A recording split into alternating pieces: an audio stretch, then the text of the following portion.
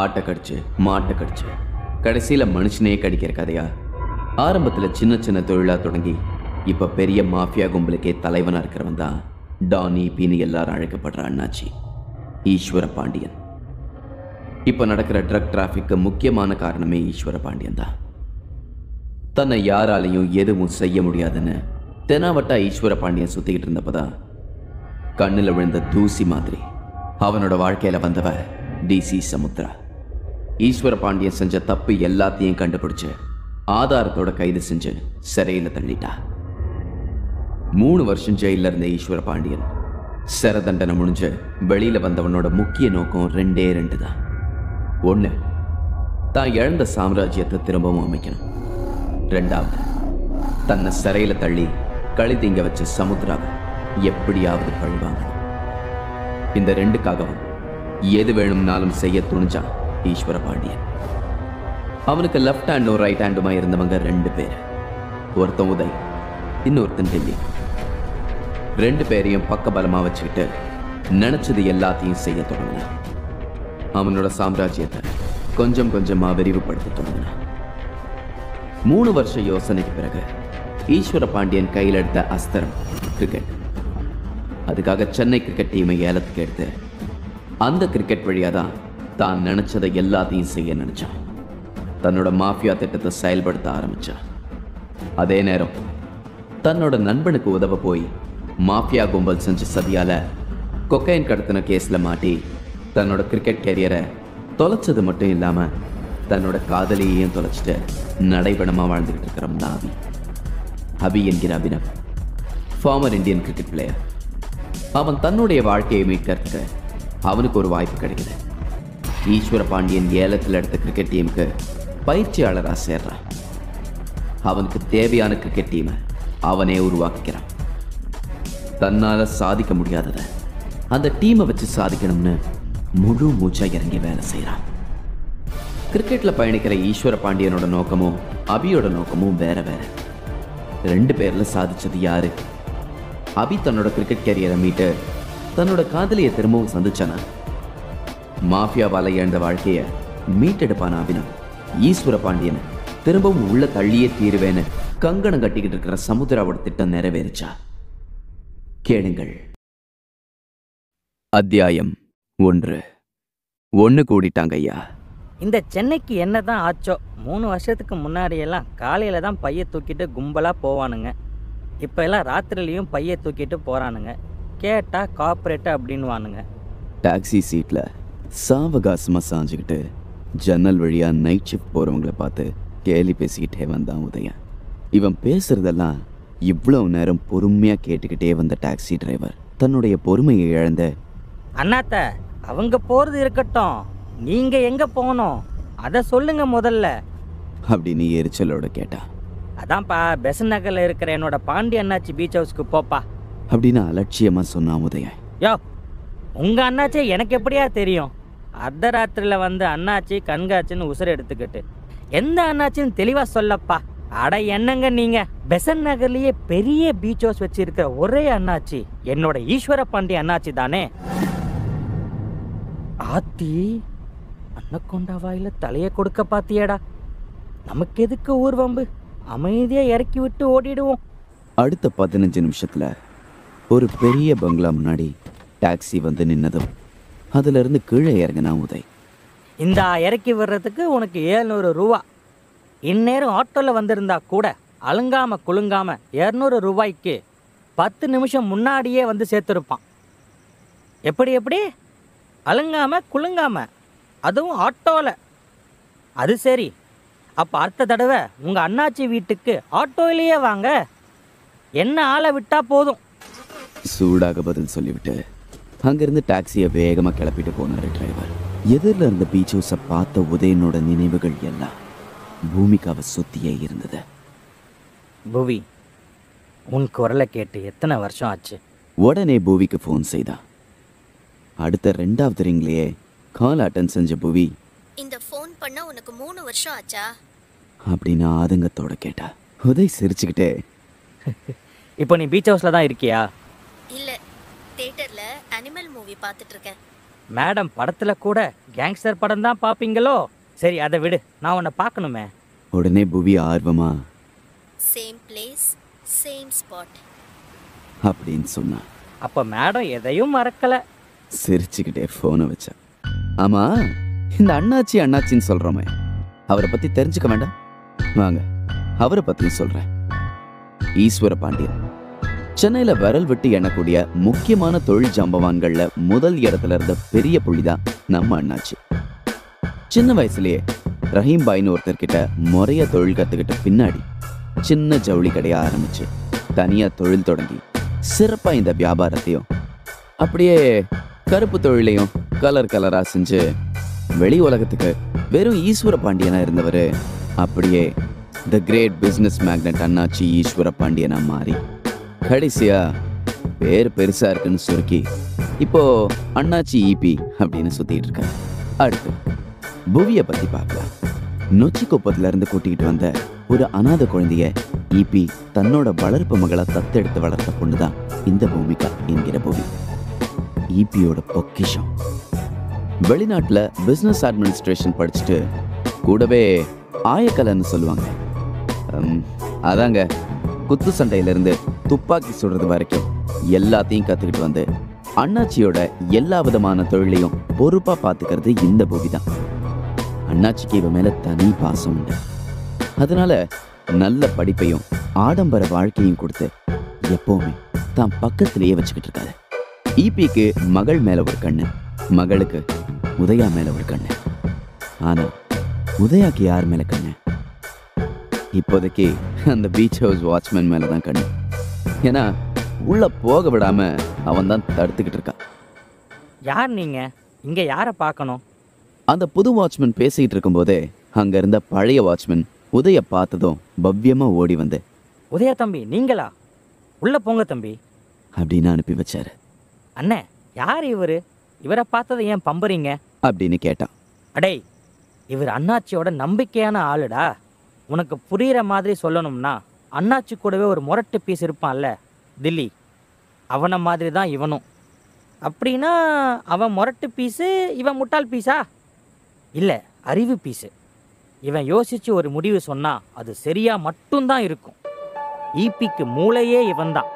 அவங்களாவது மனசில் கொஞ்சம் ஈரம் இருக்கும், இவன் கல். இவங்க எல்லாம் தனியாக இருந்தாலே சம்பவம் நடக்கும். இப்போ எத்தனை வருஷம் கழித்து ஒன்றா கூடியிருக்கானுங்க, என்ன பண்ண போகிறானுங்களோ? வாட்ச்மேன் சொல்லிக்கிட்டே வேலையை பார்க்க போனான். உதய ஆர்வமா கதவை திறந்து உள்ள போனா அங்க அமைதி, அமைதி, அமைதியோ அமைதி. எல்லார் கண்ணும் ஒரே திசையை நோக்கி, அதுலயும் கண்ணில் தண்ணி வேற. அப்போ உதய ஒருத்தன் பின்னால இருந்து கட்டிக்கிட்ட. டேய் மாமா! யாருடா அதுன்னு பார்த்தா அங்க முரட்டு பீஸ் தில்லி.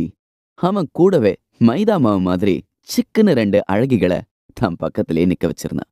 உதய் எரிச்சலா, டேய் நீ திருந்தவே மாட்டியாடா, என் மேல இந்த கையேறா, நான் ஒன்றும் பொண்ணு இல்லை அப்படின்னு பல்ல கடிச்சுக்கிட்டே சொன்னான். உடனே புல்லட், ஷூ, அண்ணாச்சி தியான நிலையில இருக்காரு, சத்தம் போடாத அப்படின்னு சொல்லி ஒரு இடத்த கை காட்டினான். அங்க ஒரு குட்டி மேடையில பூ மாதிரி ஒரு சோஃபா இருந்துச்சு. அதுல அண்ணாச்சி கையில வீணையோட உட்காந்துக்கிட்டு இருந்தாரு. ஆஹா, என்ன ஒரு கன்றாவியான காட்சி. சாரி கண்கொள்ளா காட்சி. ஏன்னா வீணையோட வழவழப்பும் அவர் தொப்பையோட கொழுகொடுப்பும் ஒரே மாதிரி இருக்கும்னா பாத்துக்கோங்களேன். இதுல வீணை இவர் உரசாம வேற இருக்கு. இவரோட தோற்றமே சராசரி உயரத்தை விட கொஞ்சம் கம்மி தான். நல்ல தொப்பை, அதுக்கு டஃப் கொடுக்குற மாதிரி இவரோட வழுக்கன்னு ஆள் பார்க்க சும்மா ஹிப்பாபொட்டமஸ் கையில வீணையை கொடுத்த மாதிரி ஹம்சமா இருந்தார். அப்புறம் இன்னொரு முக்கியமான விஷயம், இவருக்கு வீணையெல்லாம் வாசிக்க தெரியாது, சும்மா ஒரு கீர்க்குத்தனம், அவ்வளவுதான். இந்த சங்கூதர வயசுல சங்கீதா மாதிரி இவருக்கு புதுசா ஏதாவது தோணும், அதை வெக்கப்படாம அப்படியே செஞ்சிருவாரு. ஒருவேளை யாராவது சிரிச்சுட்டா போச்சு, துப்பாக்கி தோட்டா சரியா நெத்தியில பொட்டு வச்ச மாதிரி லேண்ட் ஆகும். தோற்றம் தான் காமெடி பீஸ் மாதிரி இருக்கும், ஆனா ஆளு டெரர் பீஸ். இல்லைன்னா கருப்பு தொழிலை இவ்வளவு சிறப்பா செய்ய முடியுமா? இவ்வளவு நேரம் அந்த வீணையை வாசிக்கிற மாதிரியே கட்டி பிடிச்சிட்டு உட்கார்ந்த ஈபி கண்ணை திறந்து பார்த்தாரு. உதய கண்ணு வந்துட்டியாப்பா? உதய் அழகா சிரிச்சுக்கிட்டே, அண்ணாச்சி, கண்ணை மூடிக்கிட்டே நான் வந்ததை எப்படி கண்டுபிடிச்சிங்க? ஆச்சரியம் விலகாம கேட்டா. உதயா, மறந்துட்டியா? நம்ம அண்ணாச்சி கடவுள் மாதிரிடா. தூண்லயும் இருப்பாரு, துரும்புலயும் இருப்பாரு. நம்மள எப்பவும் பார்த்துக்கிட்டே இருப்பாரு அப்படின்னு பெருமையா சொன்னான் தில்லி. இத ஓரமா நின்னு கேட்டுக்கிட்டு இருந்த 2 வாட்ச்மேன்ல ஒருத்தர், இவன் வேற, டேய் உங்க அண்ணாச்சி நாயக்கர் மகால் தூண் மாதிரி வேணும்னா இருக்காருன்னு சொல்லு, அப்புறம் துரும்புல நுழைவாரான்னு பார்ப்போம். சும்மா அந்த ஆளுக்கு சொம்பு தூக்க எதையாவது சொல்லிக்கிட்டு இருக்க வேண்டியது அப்படின்னு இன்னொரு வாட்ச்மேன் கிட்ட மங்கம்மா தில்லியை பத்தி கலாய்ச்சிட்டு இருந்தாரு. இப்போ ஈபி கொஞ்சம் கோபமாவே கேட்டாரு. உதயக்கண்ணு, உனக்கு அண்ணாச்சி ஜெயில இருந்து வெளியே வந்துட்டேன்னு தெரிஞ்சு என்ன வந்து பார்க்கணும்னு தோணலையா? கேள்வியோட ஒரு புருவத்தை தூக்கினார். ஐயோ அண்ணாச்சி, என்ன அப்படியெல்லாம் பார்க்காதீங்க. நானே அந்த ராங்கிக்காரி பண்ண அலப்பறையில இலவசமா 2 குண்டை வீரத்தலம்பா நெஞ்சில வாங்கிக்கிட்டு கடலுக்குள்ளேயே விழுந்துட்டேன். அப்போ அந்த பக்கமா ஒரு படகுல வந்த மீனவர்களோட வலையில சிக்கி அவங்க உதவியோட பெரிய ஆஸ்பத்திரியில ட்ரீட்மெண்ட் எடுத்துக்கிட்டு இருந்தேன். அங்கிருந்து கரீம்பாய் உதவியோட அப்படியே துபாய்க்கு போயிட்டேன். உயிர் பொழைச்சதே பெரிய விஷயமா போயிடுச்சு. இத கேட்ட அண்ணாச்சி உடனே கோபமாகி, ராங்கி ராங்கி ராங்கி, அவளை பத்தி மட்டும் பேசாத. அவளால நடுக்கடல்ல என்னோட மானம் போச்சு. ஒரு பொம்பளை என்ன 3 வருஷம் ஜெயில தூக்கி வச்சிட்டா. அவளை என் கையாலேயே பிச்சு பிச்சு பிச்சு கொடூரமா கொல்லணும்டா. அதுக்குத்தான் இப்ப நான் வேற ஒரு புது திட்டத்தோட வந்திருக்கேன். முகத்துல வில்லனுக்கான 10 பொருத்தமும் பக்காவா இருந்தது. இப்பேற்பட்ட ஆளுகளையே கதற விட்ட அந்த ராங்கி யாரு? அண்ணாச்சியோட புது திட்டம் என்னவா இருக்கும்? இந்த கேள்விகளுக்கான விடைய அடுத்த அத்தியாயத்துல பார்ப்போம். அத்தியாயம் 2. யார் இந்த ராங்கி? வன்மத்தோட பக்கத்துல இருந்த மேஜையில ஐபி கைய ஓங்கி குத்துனாரு. உதய், அந்த போலீஸ் மோப்பனாய கொல்லணும்டா. ஒரு நேரத்துல என்ன பார்த்து பயந்தவன் எல்லாம் இப்ப என்ன சீண்டி பாக்குறான். அந்த ராங்கியால போன என்னோட கௌரவமும் சாம்ராஜ்யத்தையும் அவளை என் கையால கொன்னாத்தான் இவனுக்கு நடுவுல மறுபடியும் கெத்தா வாழ முடியும். அண்ணாச்சி, நீங்க கோவப்படாதீங்க. அப்புறம் நான் எதுக்கு இருக்கேன்? உங்களை எவ்வளவு கேவலப்படுத்தின அந்த ராங்கி கிட்ட எனக்கும் ஒரு பழைய கணக்கு பாக்கி இருக்கு. அவ இந்த உதயனை ஒரு பொடி பையன் மாதிரி ஓடி ஒளிய வச்சுட்டா. அதனால கண்டிப்பா அவ சாவு என் கையில தான். அப்ப இவங்க நடுவுல வந்த தில்லி, ஐயா, இப்ப என்னத்துக்கு நீங்க 2 பேரும் அந்த ராங்கி மேல எவ்வளவு காண்டாகிறீங்க? நீங்க மட்டும் அவளை எங்க எப்படி தூக்கணும்னு சொல்லுங்க அண்ணாச்சி. ஸ்கெட்சை போட்டு செஞ்சிடலாம். பெரிய டான் ரேஞ்சுக்கு பேசினான். அதை கேட்ட உதயன், அண்ணாச்சி, எத்தனை வருஷம் கழிச்சு என்ன கூப்பிட்டுருக்கீங்க அப்படின்னா கண்டிப்பா நீங்க ஏதோ பெருசா செய்ய போறீங்க.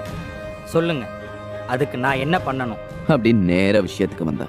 இதை கேட்ட ஈபி முதல்ல தில்லிய தலையில தட்டினவரு அவனை பார்த்துக்கிட்டே உதய் தோள்ல கைய போட்டுக்கிட்டு, தில்லி, கேட்டியே உதய் வந்து என்ன பண்ண போறான்னு? பாத்தியா, நான் புள்ளி வச்சா அவன் ரோடு போடுவான்டா. எப்படி நான் சொல்லாமலே சரியா புரிஞ்சுக்கிட்டான் பாரு. அப்படின்னு நடந்தார். உதய், சந்தோஷமா இருக்குடா. என்னோட கௌரவத்தை மறுபடியும் நீ தான் திருப்பி கொடுக்க போற. அண்ணாச்சி, உங்களுக்காக நான் எதை வேணாலும் பண்ணுவேன். ஒரு வார்த்தை சொல்லுங்க போதும். பெருசா ஒண்ணு பண்ண வேண்டாம், விளையாடு. உனக்கு பிடிச்ச கிரிக்கெட் விளையாடு அப்படின்னு ஈபி சிரிச்சுக்கிட்டே சொன்னாரு. உதய் புரியாம, அண்ணாச்சி என்ன சொல்றீங்க? எனக்கு ஒன்றும் புரியல. நான் எப்படி கிரிக்கெட் விளையாட முடியும் அப்படின்னு சொல்லிட்டு முழிச்சான். உனக்கு தான் கிரிக்கெட் பிடிக்குமே, எப்ப பார்த்தாலும் பார்த்துட்டே இருப்பியே. அதான் உனக்கு ஒரு கிரிக்கெட் டீம் வாங்கி தரேன். அதை வச்சு நீ கிரிக்கெட் விளையாடினாலும் சரி, உனக்கு தெரிஞ்ச பசங்களை வச்சு விளையாடினாலும் சரி, பணத்தை பத்தி கவலைப்படாத. எனக்கு அந்த டீம் விளையாடணும், அவ்வளோதான். அண்ணாச்சி சொன்னதை கேட்ட தில்லி, அண்ணாச்சி, இப்போதான் எனக்கு ரொம்ப நிம்மதியாகவே இருக்குது. நீங்கள் டீம் வாங்க போகிறேன், விளையாட போகிறேன்னு முன்னாடி சொன்னதை வச்சு நீங்கள் இந்த தொப்பையோடு எப்படி விளையாடுவீங்கன்னோ, அப்புறம் உங்களுக்கு தான் 4க்கும் 6க்குமே வித்தியாசம் தெரியாதே. அதை வேற நீங்கள் எப்போ கற்றுக்கிட்டு எப்போ விளையாடி நம்ம எப்போ கப்பு வாங்குறதுன்னு ரொம்ப கவலைப்பட்டேன். பாருங்களேன், ஒரு சுத்து இழைச்சி கூட போயிட்டேன் அப்படின்னு சிரித்தபடி சொன்னான். அதுக்கு ஈபி அவன் முதுகுல பலமா ஒரு அடி போட்டார். முட்டாள், உனக்கு உடம்பு மட்டும்தான் வளர்ந்துருக்கு, மண்டக்குள்ள மூளை இல்லாதவனே. நான் இந்த டீம் மூலமா பெருசா ஒண்ணு பண்ண போறேன். அது மூலமா எனக்கு மரியாதை, பணம் 2மே கொட்டுண்டா. அதுவும் பல மடங்கா. உடனே உதய், அண்ணாச்சி, நீங்கள் என்னமோ பெருசாக பிளான் போட்டிருக்கீங்கன்னு புரியுது. உங்கள் T20 நீங்கள் விளையாடுங்க, நான் என்னோட 2020 விளையாடி உங்களுக்கு பெருமையை சேர்க்குறேன். அதை கேட்டு பல்ல கடிச்சுக்கிட்டு வன்மத்தோட சிரிச்ச ஈபி தொடர்ந்து பேசினார். இப்ப வரைக்கும் அந்த மோப்ப நாய் நம்மள மறுபடியும் மோப்பம் பிடிக்க ஆரம்பிச்சிருக்கும். வரட்டும் வரட்டும், இந்த தடவை அவளை அப்படியே துண்டு துண்டா கூறு போட்டு கடல்ல இருக்கிற சுறாக்கு வீசுற. சுத்தி இருந்தவனுங்க பார்த்து பயப்படுற அளவுக்கு கோவத்துல கத்தி சொன்னான் ஈபி. பெசன் நகர்ல இங்க இப்படி ராங்கிய போட்டு தள்ள தீயா பேசிக்கிட்டு இருந்த இதே நேரத்துல சென்னையோட இன்னொரு முனையான எண்ணூர்ல இருக்கிற மீன் கிடங்குல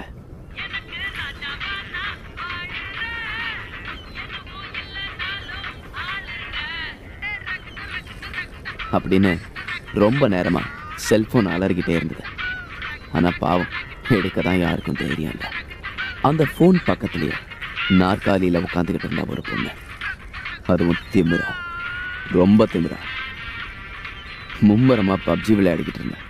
சரியா அவளோட எதிராளி எல்லாத்தையும் கொண்டுட்டேன். வின்னர் வின்னர் சிக்கன் டின்னர்னு சொல்ல போன நேரத்துல அங்க இருந்த ஒருத்தன் அந்த பொண்ணோட பிளேயரை சுடவும் கோபத்துல சட்டுன்னு போனுக்கு பக்கத்துல இருந்த அவளோட கன் எடுத்து எதிரில் இருந்தவன் நெத்தியில பொட்டுன்னு சுட்டான். அவன் பட்டுன்னு வாயை பிறந்துட்டே கீழே விழுந்தான். இப்பவும் பாடிக்கிட்டு இருந்த அவளோட போனை இன்னொரு கையால் எடுத்து காதுக்கு கொடுத்தா. கவுன்சிலர் சார் வணக்கம், சொல்லுங்க. ரொம்ப மரியாதையா பேசினா. மறுபக்கம் பேசின கவுன்சிலர் என்ன கேட்டாரோ பதிலுக்கு, அது ஒன்றும் இல்லை சார், ஒரு சின்ன சேசிங். என்ன பண்ண, என் பொழப்பு அப்படி. அதை விடுங்க, நீங்க எதுக்கு ஃபோன் பண்ணீங்கன்னு இன்னும் சொல்லவே இல்லையே. அதுக்கு கவுன்சிலர் பவ்யமா பதிலளிச்சார். டிசி மேடம், நீங்களே இப்படி ஒன்றும் தெரியாத மாதிரி கேட்கலாமா? இந்த சென்னையில் உங்களுக்கு தெரியாததுன்னு ஒன்றும் இல்லை. ஓ, உங்க தம்பியா? எனக்கு எதுவும் தெரியாதே. பேசாம நீங்க ஒன்று பண்ணுங்களேன். நாளைக்கு நீங்க வேணும்னா முறையா ஸ்டேஷனுக்கு வந்து முறையா ஒரு கம்ப்ளைண்ட் கொடுங்க. நானே என் தலைமையில ஒரு சிறப்பு தனி குழு அமைச்சு உங்க தம்பியை தேடி தந்துடுறேன். வேற என்ன, சந்தோஷம் தானே சார்? டென்ஷனை விட்டுருங்க. ரொம்ப நல்ல போலீஸ் போல போனை வச்சா. இன்சு, வாகனம் வாயா, வந்து இந்த மொட்டையனை தூக்கி கடல்ல போடு அப்படின்னு சொன்னவ எதையோ யோசிச்சுட்டு, கொஞ்சம் இரியா. வேண்டாம் வேண்டாம், இவனை தின்னா கடல்ல இருக்கிற மீன் செத்து போயிடும். பேசாம இவனை குப்பை கடங்குல வீசிடுங்க. குப்பையோட குப்பையா கிடந்து மக்கி போகட்டும். என்ன தைரியம் இருந்தா 8 வயசு பொண்ணு மேல கைய வைப்பான். பல்ல கடிச்சுக்கிட்டே கோபமா சொன்னான். ஈஸ்வர பாண்டியன் ராங்கின்னு கூப்பிடும் சென்னை டிசி சமுத்ரா என்கிற சாம். யோ ஏட்டி ஏகா, இந்த ஈபி திரும்பவும் அவனோட பழைய ஆளுங்களை கூட்டிட்டான் போல. அதுவும் இல்லாம என்னவோ புதுசா ஏதோ பண்றான்னு கேள்விப்பட்டேன். இதெல்லாம் என்னன்னு விசாரிச்சு சொல்லுங்கன்னு நானா கேட்டாதான் சொல்லுவீங்களா? அவனை பத்தின எல்லா டீடைல்ஸும் நாளைக்கு என் டேபிள்ல இருக்கணும், புரியுதா? புரியுது மேம். இந்த ராங்கி போலீஸ்காரி சாம பத்தி சிம்பிளா சொல்லணும்னா, இந்த அம்மா நீதிக்கும் நேர்மைக்கும் பேர் போன ஒரு குட்டி விஜய் சாந்தின்னு கூட சொல்லலாம். மறுநாள் சென்னை அடையாறுல இருக்கிற காஃபி டேல தன்னோட கண்ணில் காதலும் ஏக்கமும் தேக்கி வச்சுக்கிட்டு இருந்த புவி உதயவே பார்த்தா. இந்த 3 வருஷத்துல உனக்கு என்கிட்ட கூட பேசணும்னு தோணலையா? அவனோட கண்ணை பார்த்துக்கிட்டே கேட்டா. அதுக்கு உதய் அவளோட பார்வையை தவிர்த்துக்கிட்டே, அந்த சம்பவத்துக்கு அப்புறம் கிட்டத்தட்ட நான் செத்து பொழைச்சி வரவே 1 வருஷம் ஆயிடுச்சு. அண்ணாச்சியும் ஜெயிலில் இருந்தார். அப்புறம் நீ எங்கே இருந்தேன்னு எனக்கு தெரியல. நான் என்ன செய்வேன்? நீ நேத்து எனக்கு ஃபோன் பண்ண மாதிரி அப்பவும் ஜஸ்ட் ஒரு ஃபோன் கால் பண்ணி இருந்தாலே நான் உன் முன்னாடி வந்து நின்னுப்பேன்ல. அண்ணாச்சி ஜெயிலில் இருக்கும் பொழுது போலீஸ் என்னையும் தான் கண்காணிச்சுட்டு இருந்தாங்க. அப்போ உனக்கு நான் ஃபோன் பண்ணியிருந்தா உன்னை நானே காட்டி கொடுத்த மாதிரி ஆயிடும்ல. அதுதான் எவ்வளோ நாளாக சைலண்ட்டாக இருந்தேன். இப்போ அண்ணாச்சியும் வெளியே வந்துட்டாரு. நான் உன்னையும் மீட் பண்ண இங்கே வந்துட்டேன் அப்படின்னு தான் பக்கம் இருக்கிற நியாயத்தை சொல்லி முடிச்சான். மேலும் புவி ஏதோ சொல்ல வர உதய அவளை சொல்ல விடாம தடுத்து, பழசை பற்றி இதுக்கு மேலும் பேச வேண்டாம். இப்போ அண்ணாச்சி ஒரு புதிய திட்டம் வச்சிருக்காருன்னு சொன்னார்ல, அதை பற்றி பேசலாமா? என்கிட்டயும் சொன்னாரு. இப்போ அதை பத்தி உனக்கு என்ன தெரிஞ்சுக்கணும் அப்படின்னு? நம்ம டீமோட பேர் என்ன? முதல்ல அதை சொல்லு. சென்னை ராக்கர்ஸ். இப்போ நம்ம டீமை ட்ரெயின் பண்ண நல்ல கோச்சை இறக்கணும். அதனால நான் இந்தியன் டீம்ல இருந்து யாரையாவது கேட்கலான்னு இருக்கேன். நீ என்ன சொல்ற?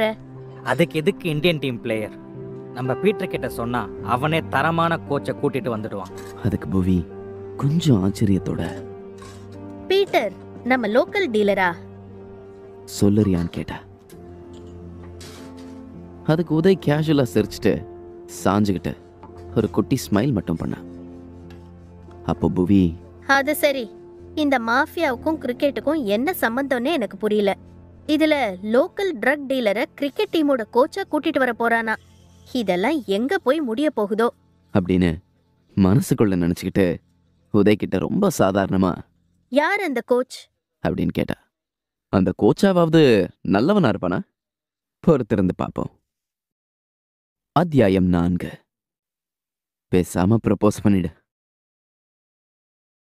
வேளச்சேரி விஜயா அபார்ட்மெண்ட்ஸில் இன்று. டேய், மொத்தமா 3 வருஷம் ஆச்சுடா. உன்னை டிப்ரெஷன்லேருந்து வெளியே கொண்டு வரலாம்னு பார்த்தா நீ என்னையும் சேர்த்து டிப்ரெஷனில் தள்ளிடுவ போல. கருமம். முதல்ல எந்திரிச்சு போய் அந்த தேவதாஸ் தாடியை ஷேவ் பண்ணிட்டு வாடா.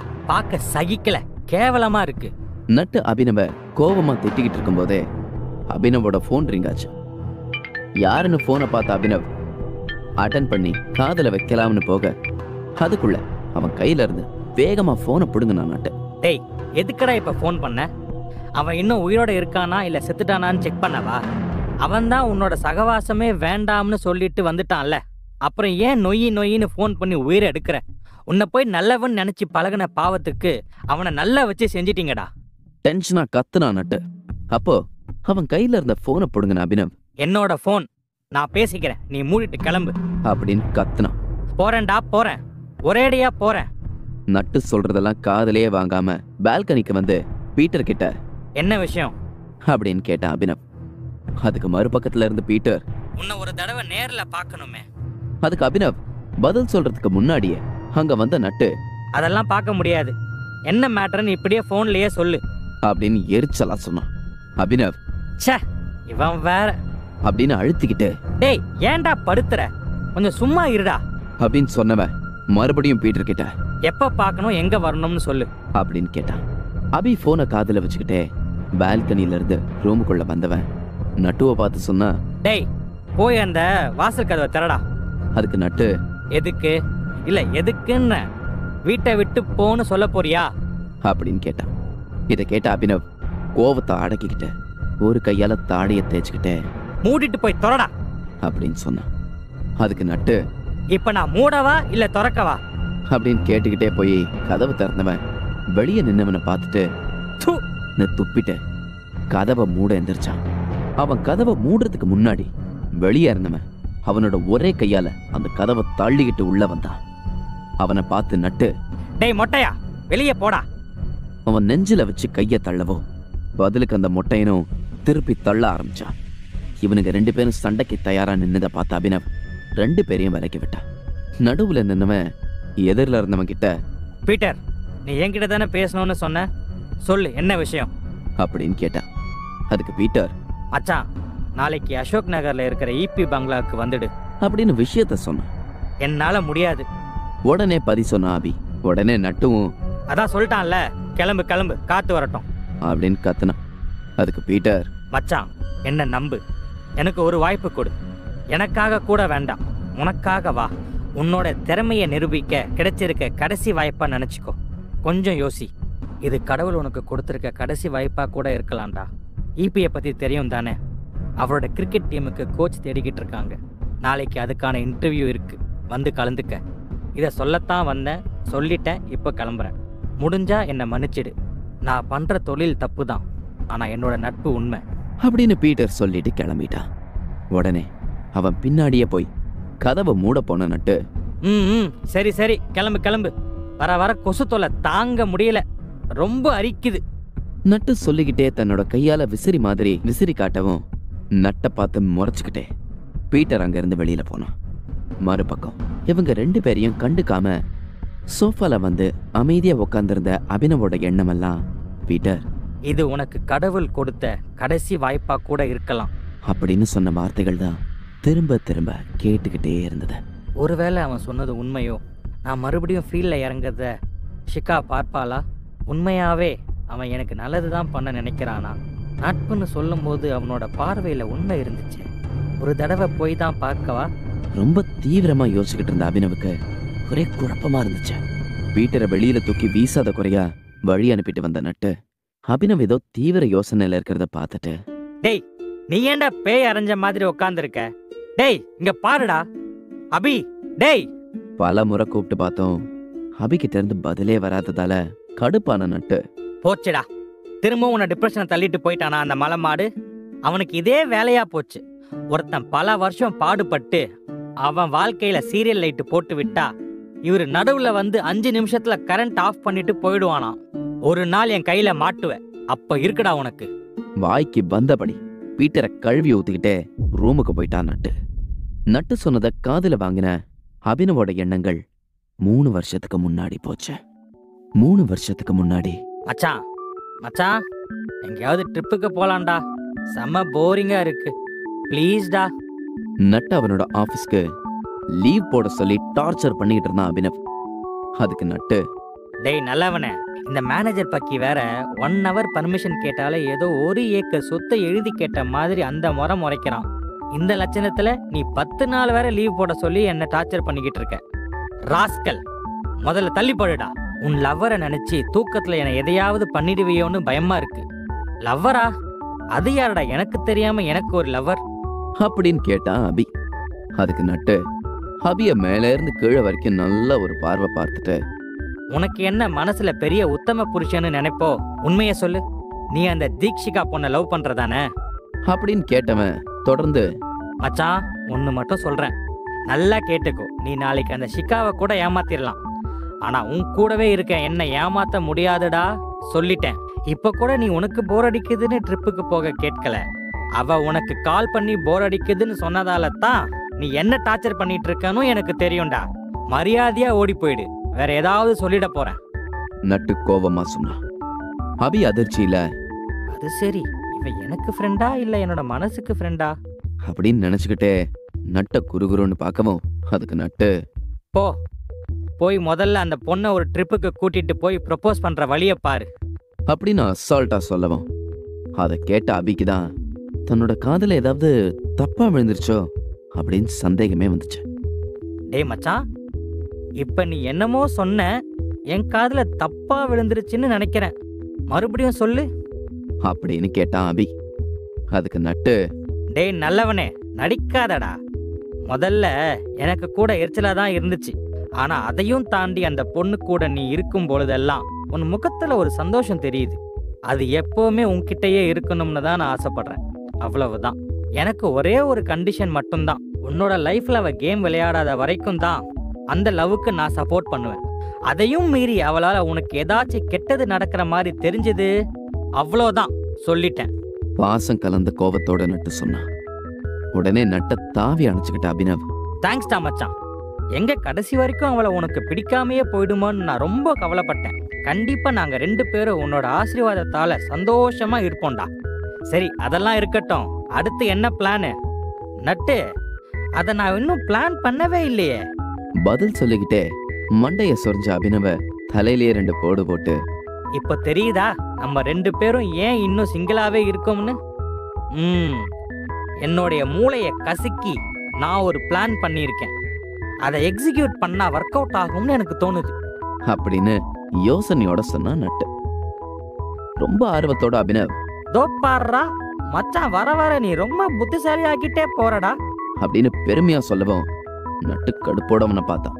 அபி போதும் போதும், ரொம்ப குளிருது, ஐஸ் வைக்கிறத நிறுத்து. உடனே அபினவ், சரிடா அந்த பிளான் என்னன்னு தான் கொஞ்சம் சொல்ல அப்படின்னு கெஞ்சலா கேட்டான். விட்டு அழுதுருவான் போல. சரி சரி இரு சொல்றேன். தன்னோட பிளான சொல்ல ஆரம்பிச்சான் நட்டு. அடுத்து என்ன நடக்கும்? நட்டோட பிளான் தான் என்ன? காதல் கைகூடி வரும் நேரத்துல என்ன நடந்தது? அத்தியாயம் 5. எனக்கே ஸ்கெட்சா. இன்று டிசி ஆபீஸ், சென்னை, இரவு 8 மணி. வாகனம், இபியோட டீடைல்ஸ் கேட்டிருந்தேனே, என்னாச்சு? அதிகாரத்தோட கேட்டா சாம். அதுக்கு மயில் வாகனம் ரொம்ப பொறுமையா, இதோ கொண்டு வரேன் மேடம். என்ன டீடைல்ஸ் இருக்கு சொல்லுங்க. ஒரு ஃபுட் ஃபேக்டரிக்கு இபி அக்கவுண்ட்ல இருந்து ஒரு பெரிய அமௌண்ட் போயிருக்கு. எதுக்கு? அவரோட டயட்டுக்கு தான் மேடம். தொப்பையை குறைக்க போறானா. வாகனத்தோட பதில கேட்டு கடுப்பான சாம் போனை வச்சுட்டு, வாவ் வாவ் பிராவோ, என்ன ஒரு கண்டுபிடிப்பு அப்படின்னு கைய தட்டுன. என்ன மேடம், நான் ஏதாவது தப்பா சொல்லிட்டேனா? ஓ, இந்த விஷயத்தையே நீங்க இப்பதான் கண்டுபிடிச்சிருக்கீங்களா? சூப்பர். இந்த கேஸ நம்ம கண்டுபிடிச்ச மாதிரி தான். போங்க, போய் அவன் இன்னும் என்னென்ன டயட் சார்ட் எல்லாம் புதுசா போட போறான்னு கண்டுபிடிச்சு ஃபைல் போட்டு எடுத்துட்டு வாங்க. போங்க சார். கடுப்பா கைய கதவு பக்கம் நீட்டி வாகனத்தை வெளியே போக சொன்ன சாம் அடுத்து எவ்வளவு நேரமா ஓரமா நின்று வேடிக்கை பார்த்துக்கிட்டு இருந்த ஏட்டி ஏகாவை பார்த்தா. ஏகா, நீங்க என்ன அவங்க வீட்டு நாய்க்குட்டியோட டயட் சார்ட் வச்சிருக்கீங்களா? மேடம் இல்ல மேடம், அந்த ஆள் நாயெல்லாம் வளர்க்கல, ஒரு பாம்பு தான் வச்சிருக்கானா. அதை வச்சு நான் என்ன படமா எடுக்க போறேன்? போங்க ஏகா, அந்த ஆளோட phone calls, bank transactions, recent business, யாருக்கு பேசுறான், உட்காடுறான், இப்படி எல்லாம் கண்டுபிடிங்க. இப்ப கூட அவன் ஏதோ ஒரு கிரிக்கெட் டீம் வாங்கியிருக்கான்ல, அதோட நோக்கம் என்னன்னு விசாரிங்க. அதுக்கு பணம் எங்க இருந்து வருதுன்னு பாருங்க. தொடர்ந்து படபடன்னு பொறிஞ்சு தள்ளிட்டு வழக்கம் போல எதுவுமே நடக்காத மாதிரி தன்னோட போன்ல கேம் ஆன் பண்ணி விளையாட ஆரம்பிச்சாங்க நம்ம கூல் காம் சாம். ஈபியோட போயஸ் கார்டன் வில்லா. அங்க ஈபியும் தில்லியும் சேர்ந்து கால்ஃப் கிரவுண்ட்ல கில்லி விளையாடிட்டு இருந்தாங்க. அதை ஓரமா நின்று வேடிக்கை பார்த்துக்கிட்டு இருந்த உதயும் புவியும் வைன் குடிச்சுக்கிட்டு இருந்தாங்க. இந்த மாதிரி கிரியேட்டிவிட்டி ஐடியா எல்லாம் நம்ம அண்ணாச்சிக்கு மட்டும்தான் வரும். அப்போ அண்ணாச்சியோட கிரியேட்டிவிட்டிய வாயை பொழந்து பார்த்துக்கிட்டே அங்க வந்த இன்ஸ்பெக்டர் வாகனம் உதய் பக்கத்துல வந்து நின்னாரு. உதய் சார், இது கால்ஃப் கிரவுண்டு தானே? அரை மணி நேரத்துக்கு முன்னாடி வரைக்கும் நாங்களும் அப்படித்தான் நினைச்சுக்கிட்டு இருந்தோம். சீரியஸா முகத்தை வச்சுக்கிட்டு சொன்னா உதய். அப்போ இன்னும் ஒரு மணி நேரத்துக்கு அப்புறம் பார்த்தா உங்க காட்ஸ் எல்லாம் சேர்த்துக்கிட்டு கபடி விளையாடிக்கிட்டு இருப்பீங்களோ அப்படின்னு நக்கலா கேட்கவும் எங்கிருந்தோ ஈபி விளையாடிக்கிட்டு இருந்த கில்லி வாகனத்தோட நடு நெத்திலேயே வந்து பட்டுன்னு விழுந்துச்சு. அதனால ஏற்பட்ட வலி பொறுக்க முடியாம வாகனம் கத்துனார். அதுப்பா பார்த்த புவி, அவரோட கார்டன், அவரோட கேம், நீ இப்படியே பேசிட்டு இருந்த. இப்போ கில்லி வந்து விழுந்த அதே இடத்துல ஈபி கன்ல இருக்கிற புல்லட் இருக்கும். அப்போ ஈபியோட கார்டு ஒருத்தன் உள்ள வந்து ஈபி கிட்ட, அண்ணாச்சி உங்களுக்கு கர்னல் கிட்ட இருந்து மெசேஜ் வந்திருக்கு. ஈபி கையில ஒரு பெட்டியை கொடுத்துட்டு போனான். கர்னல் கிட்ட இருந்து வந்த பார்சல்னு சொன்னதும் பக்கத்துல நின்னுகிட்டு இருந்த தில்லியை தள்ளி விட்டு வேகமா வந்து அந்த பார்சலை வாங்கின ஈபி அந்த பெட்டியை திறந்து உள்ள இருந்த சின்ன பேப்பர் நோட்ல இருந்தத படிச்சான். தில்லி, உதய், நமக்கு உண்மையான வேலை வந்துடுச்சு, ரெடி ஆயிக்க.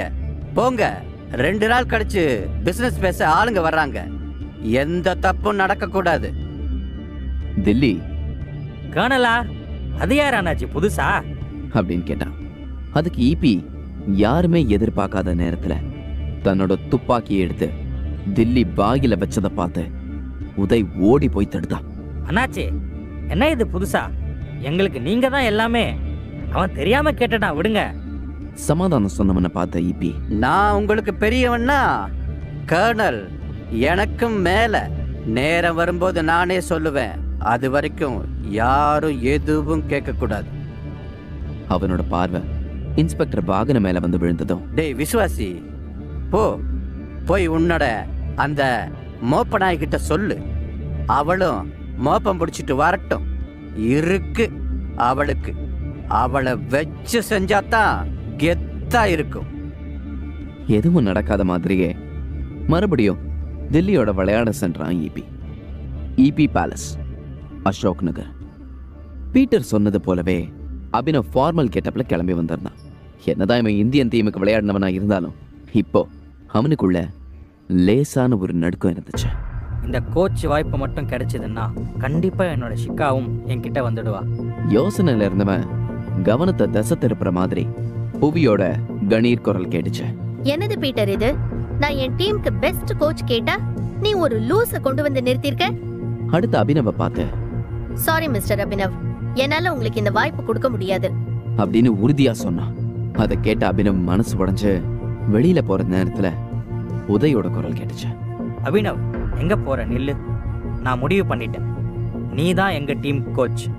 உதய், இது என்னோட முடிவு. நான் இந்த டீமுக்கு சிஇஓ. புவி குறுக்கிட்டா.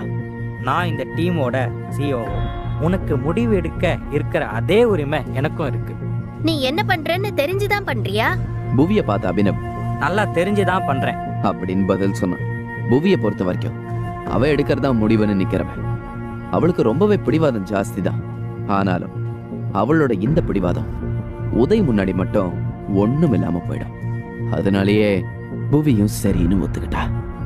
உதய் நேரா அபினவ் பக்கத்துல போனவன் அவனோட தோள்ல கை போட்டு, மனுஷனா பிறந்தா தப்பு பண்றது சகஜம், ஆனா அதே தப்ப திரும்ப பண்ணக்கூடாது, சரியா அப்படின்னு சொன்னான்.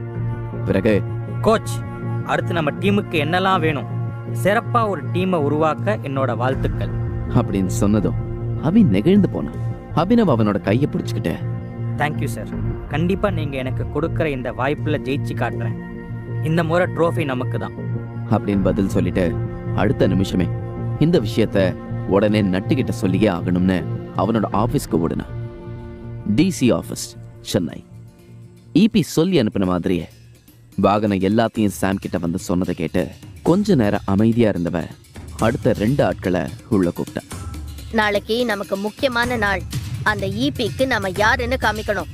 அதுக்கு உங்களோட ஒத்துழைப்பு அவசியம். அடுத்தடுத்தது தன்னோட திட்டங்களை சொல்ல ஆரம்பிச்சா. மார்டின், உங்க டீம் சவுத் சைட்ல டார்கெட் பிளாக் பண்ணுங்க. சந்திரன், உங்க டீம் நார்த் சைட்ல டார்கெட் தப்பிச்சு போகாம பிளாக் பண்ணுங்க. கடல் வழியா தப்பிச்சு போகாம இருக்க அங்க நெல்சன் டீம் பிளாக் பண்ணிக்கோங்க. நான், வாகனம், ஏகா 3 பேரும் செக் போஸ்ட் வழியா அவங்கள ரீச் பண்றோம். இதுல எந்த குழப்பமும் வரக்கூடாது. அதே மாதிரி நாம 3 பேர் மட்டும் எப்பவும் யூஸ் பண்ற நெட்வொர்க் மாத்தி ஃபோன் கால்ல தொடர்பிலேயே இருக்கலாம்.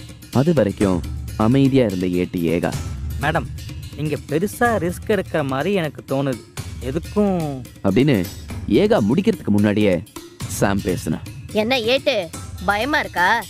எல்லாரும் வீட்டுக்கு போய் நம்ம தமிழ் சினிமாவில் வர போலீஸ் படமா பாருங்க, தைரியம் வந்துடும். நக்கல் பேசி எல்லாத்தையும் அனுப்பிட்டு அடுத்த வேலையை பார்க்க ஆரம்பிச்சிட்டா. இங்கே டிசி இப்படி திட்டம் போட்டுக்கிட்டு இருக்கோம். அதே நேரத்தில் மறுபக்கம் இபி இவ்வளோ மாதிரியே பெருசா திட்டம் போடலை.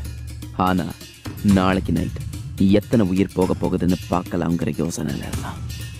இப்போ யாரை கொல்ல போறாங்க, பொறுத்திருந்து பார்ப்போம். அத்தியாயம் 6. ப்ரப்போசல். நட்ராஜ் ஆஃபீஸ்.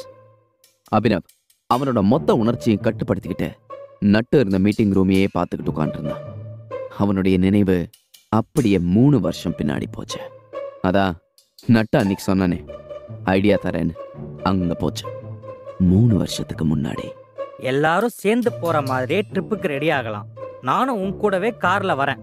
பாதி வழியில எனக்கு கால் பண்ற மாதிரி ஒரு ஆளை செட் பண்ணியிருக்கேன். அவன் கால் பண்ணதும், ஐயோ அப்படியா, தோ உடனே கிளம்பிட்டேன் அப்படின்னு பதறி போய் நான் கார்ல இருந்து இறங்கிடுவேன். அப்புறம் என்ன, நீங்க 2 பேரும் மட்டும் தனியா அந்த ட்ரிப்பை என்ஜாய் பண்ணிட்டு வாங்க.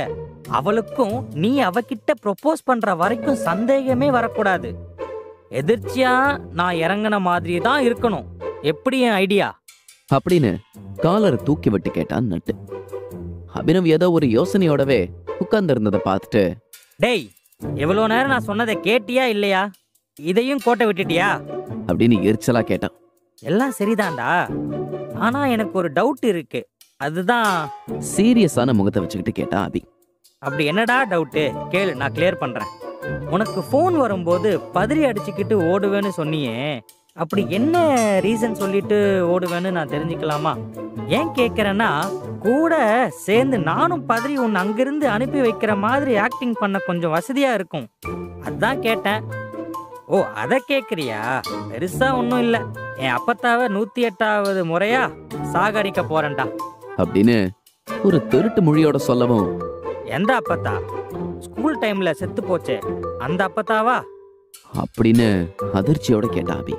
ஆமாடா, அதே அப்பத்தா தான் அப்படின்னு அதே திருட்டு மொழியோட சொல்லவும் அபினவ் அவனை முறைச்சுக்கிட்டே, நீ சொல்ற கணக்க பார்த்தா 1 வருஷத்துக்கு 4-5 வாட்டி அந்த அப்பத்தாக்கு மேல போக டிக்கெட் போட்டு கொடுப்ப போலையே.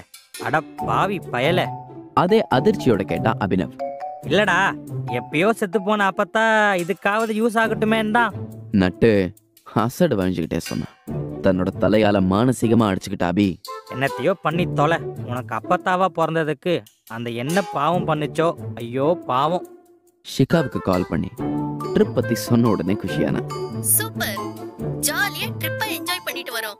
குதூகலமா போன்ல கத்தி கத்தி பேசிக்கிட்டு இருந்தேன். தன்னோட வாழ்க்கையே இந்த ட்ரிப்புக்கு அப்புறமா மொத்தமா மாறப்போகுதுன்னு தெரியாம 2 நாளைக்கு அப்புறம் கார்ல கன்னியாகுமரியை நோக்கி 3 பேரும் தங்களோட பயணத்தை ஆரம்பிச்சாங்க. போட்ட பிளான் படியே நடுப்பாதி வழியில அந்த ஆளுக்கு மெசேஜ் பண்ண உடனே அவன் கிட்ட இருந்து கால் வந்தது. அதை அட்டன் பண்ணி பேசினவன், ஐயோ அப்பத்தா அப்பத்தா போய் சேர்ந்துட்டியா? இந்த சின்ன வயசுலயே உனக்கு கூட்டிட்டு போகணும்னு அந்த யமனுக்கு எப்படிதான் தோணுச்சோ? கதறி அழுவுற மாதிரி தரமா பெர்ஃபார்ம் பண்ணிக்கிட்டு இருந்தான் நட்டு. அவையும் சரிக்கு சமமா நடிச்சான். என்னது, அப்பத்தா செத்துட்டாங்களா? ஐயோ அப்பத்தா, என்னை விட்டு போயிட்டியா? சொல்லாம கொல்லாம போற அளவுக்கு உனக்கு என் மேல அப்படி என்ன கோவம்? சொல்லிட்டு போயிருந்தா நானும் கூடவே வந்திருப்பேனே. கதறி அழுதான் அபி. அபியோட நடிப்பை பார்த்த நட்டு, பிளான் படி செத்தது என்னோட அப்பத்தா தானே, என்னமோ இவன் அப்பத்தா செத்து போன மாதிரி இப்படி ஃபீல் பண்றான். இப்படியே பேசினானா காரியம் கெட்டு போயிடுமே. அழுதுகிட்டே அபியை கட்டி பிடிச்சவன் அபியோட காதுல ரகசியமா சொன்னான், டேய், செத்து போனது என்னோட அப்பத்தா, நீ ஏன்டா எவ்வளோ ஃபீல் பண்ற? கண்டுபிடிச்சிட போறா, மரியாதையா அடக்கி வாசி, இல்ல இப்பவே உன் காதலுக்கு எண்டு கார்டு போட்டு கட் பண்ணிடுவேன். மிரட்டுற மாதிரி சொல்லவும் சுதாரிச்சுக்கிட்டான் அபி. ஐயோ, கொஞ்சம் ஓவரா தான் போயிட்டோமோ அப்படின்னு நினைச்சுக்கிட்டு, சரிடா, கொஞ்சம் உணர்ச்சியை கட்டுப்படுத்திக்கிறேன், இதோ இப்போ சரியா பண்றேன் பாரு.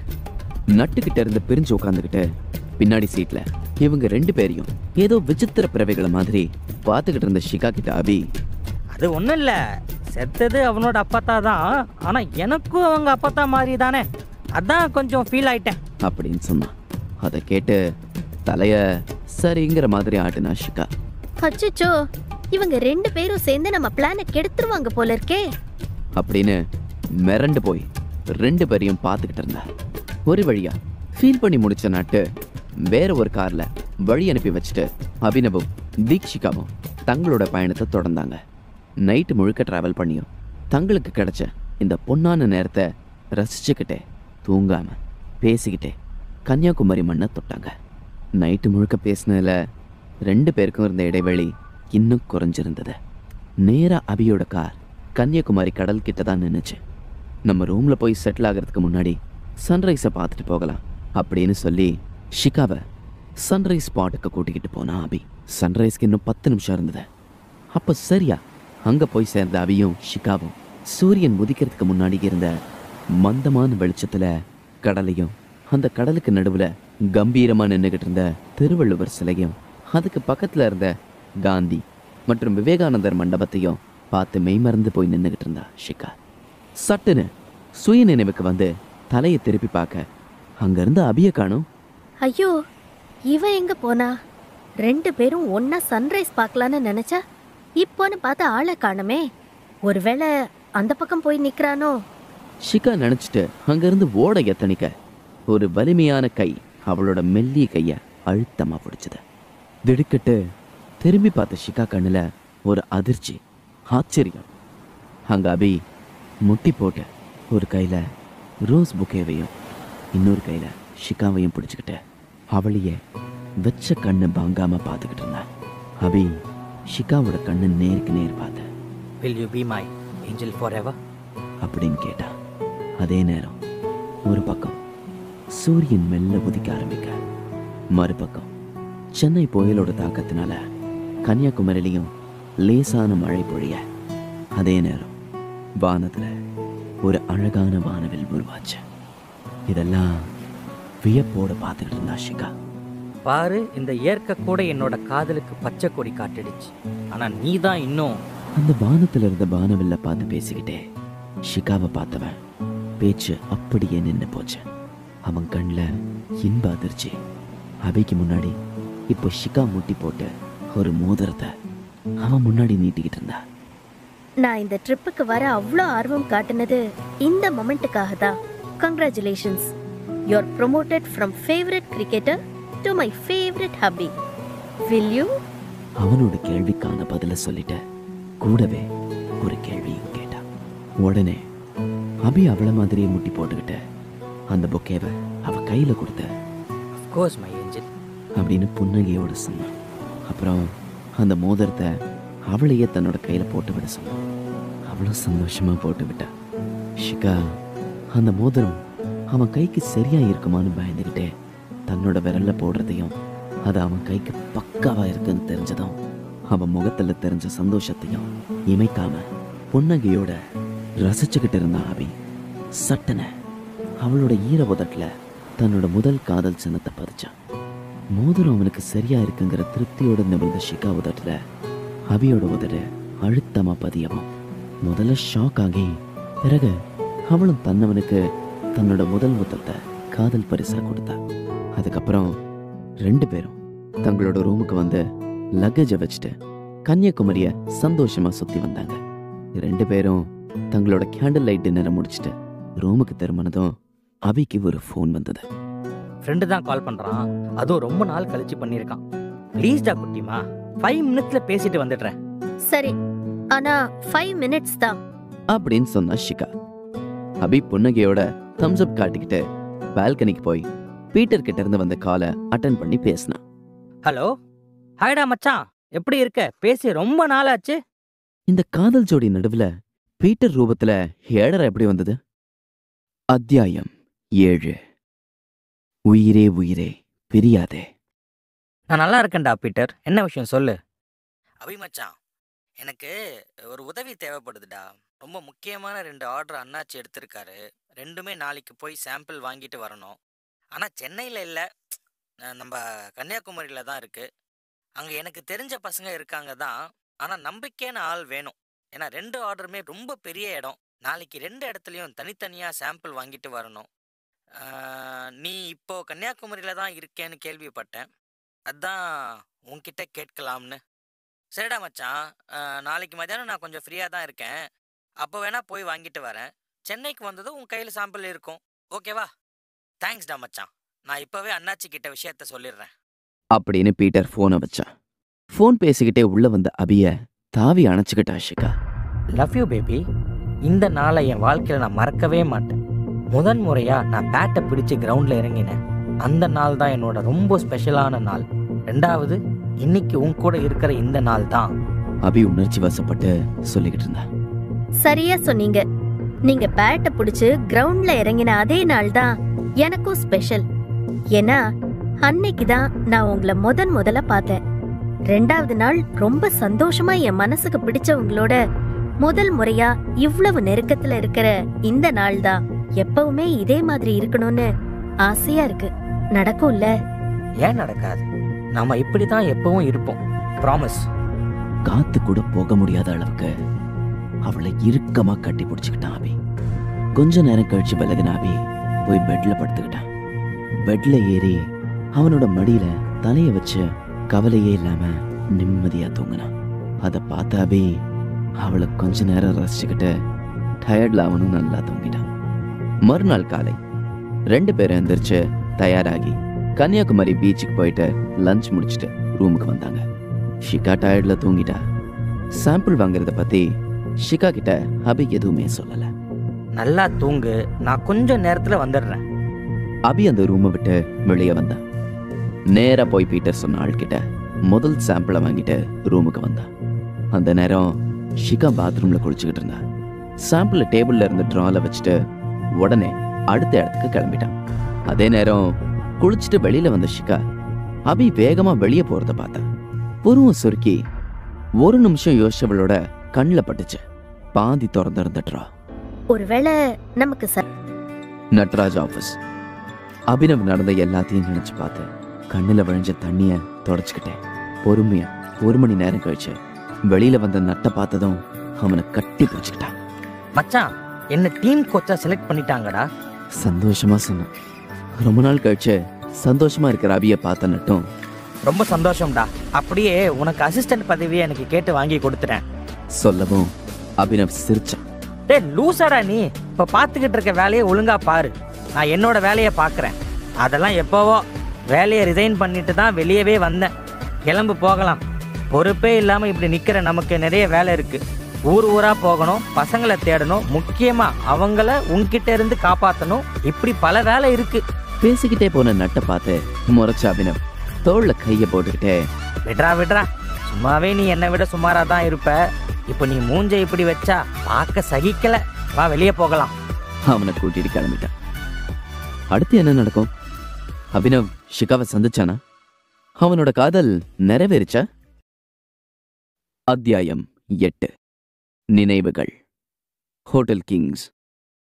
அபி டீமுக்கு கோச்சா செலக்ட் ஆன அடுத்த நாள் உதய் ஒரு பெரிய 5 ஸ்டார் ஹோட்டலுக்கு கூட்டிட்டு போனான்.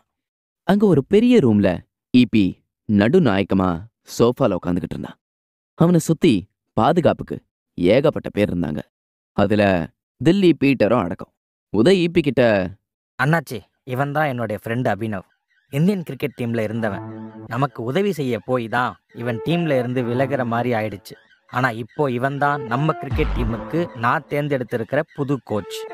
அதுக்கு அண்ணாச்சி புன்னகையோட, அது நீதானா? நல்லது. நம்ம டீம் தான் ஜெயிக்கணும். அதுக்கு எவ்வளவு செலவானாலும் பரவாயில்ல. நம்ம பசங்க ரொம்ப நல்லா விளையாடணும். நல்லா சொல்லிக் கொடு. நிச்சயமா நம்ம ஜெயிப்போம் அண்ணாச்சி, நீங்க கவலைப்படாதீங்க. நான் நம்ம டீமை நல்லா விளையாட வைக்கிறேன் அப்படின்னு நம்பிக்கையோட சொன்னான். உடனே தில்லி ஈபிக்கு முன்னால வச்சிருந்த ஒரு கண்ணாடி பவுல காட்டி, அபி இதை எடுத்துக்கோ அப்படின்னு சொன்னான். அதுக்கு அபி, எனக்கு சாக்லேட் சாப்பிட்ற பழக்கம் இல்லைன்னு சொன்னான். அட, கலர் கலரா ஜெம்ஸ் மாதிரி இருக்கவும் சாக்லேட்னு நினைச்சிட்டியா நீ? அதான் இல்லை, இது மேட்ரே வேற. புதுசா மார்க்கெட்டுக்கு வந்திருக்கு. சும்மா ஒன்னே ஒன்று மட்டும் எடுத்து வாயில போடு, சும்மா ஜிவ்வுன்னு ஏறும் அப்படின்னு குதூகலமா சொன்னா அபி. ஐயோ, அதை விட்டு பல வருஷம் ஆகுதப்பா. என்னோட வாழ்க்கையில ஒரு பெரிய விஷயத்தை இதனால தான் இழந்தேன். இப்போ தான் என்னோட லைஃப்ல 2வது இன்னிங் ஸ்டார்ட் ஆகியிருக்கு. அதை நான் காப்பாத்திக்கணும்ல. எனக்கு இது வேண்டாம். உதய், டேய், அவன் கிடக்கிறான்டா. இவனை கூட்டிட்டு வந்ததே வேற ஒரு முக்கியமான விஷயம் பேசுறதுக்கு தான். அண்ணாச்சி அதை சொல்லுவாரு. உடனே ஈபி, இத பாருப்பா கோச்சு, நம்ம டீம்ல போதுமான பசங்க இருக்காங்க. ஆனாலும் இன்னும் 4 பேரை நீ வேணாலும் வெளியே இருந்து எடுத்துக்கோ. அடுத்த மாசம் ஆக்ஷன் இருக்கு.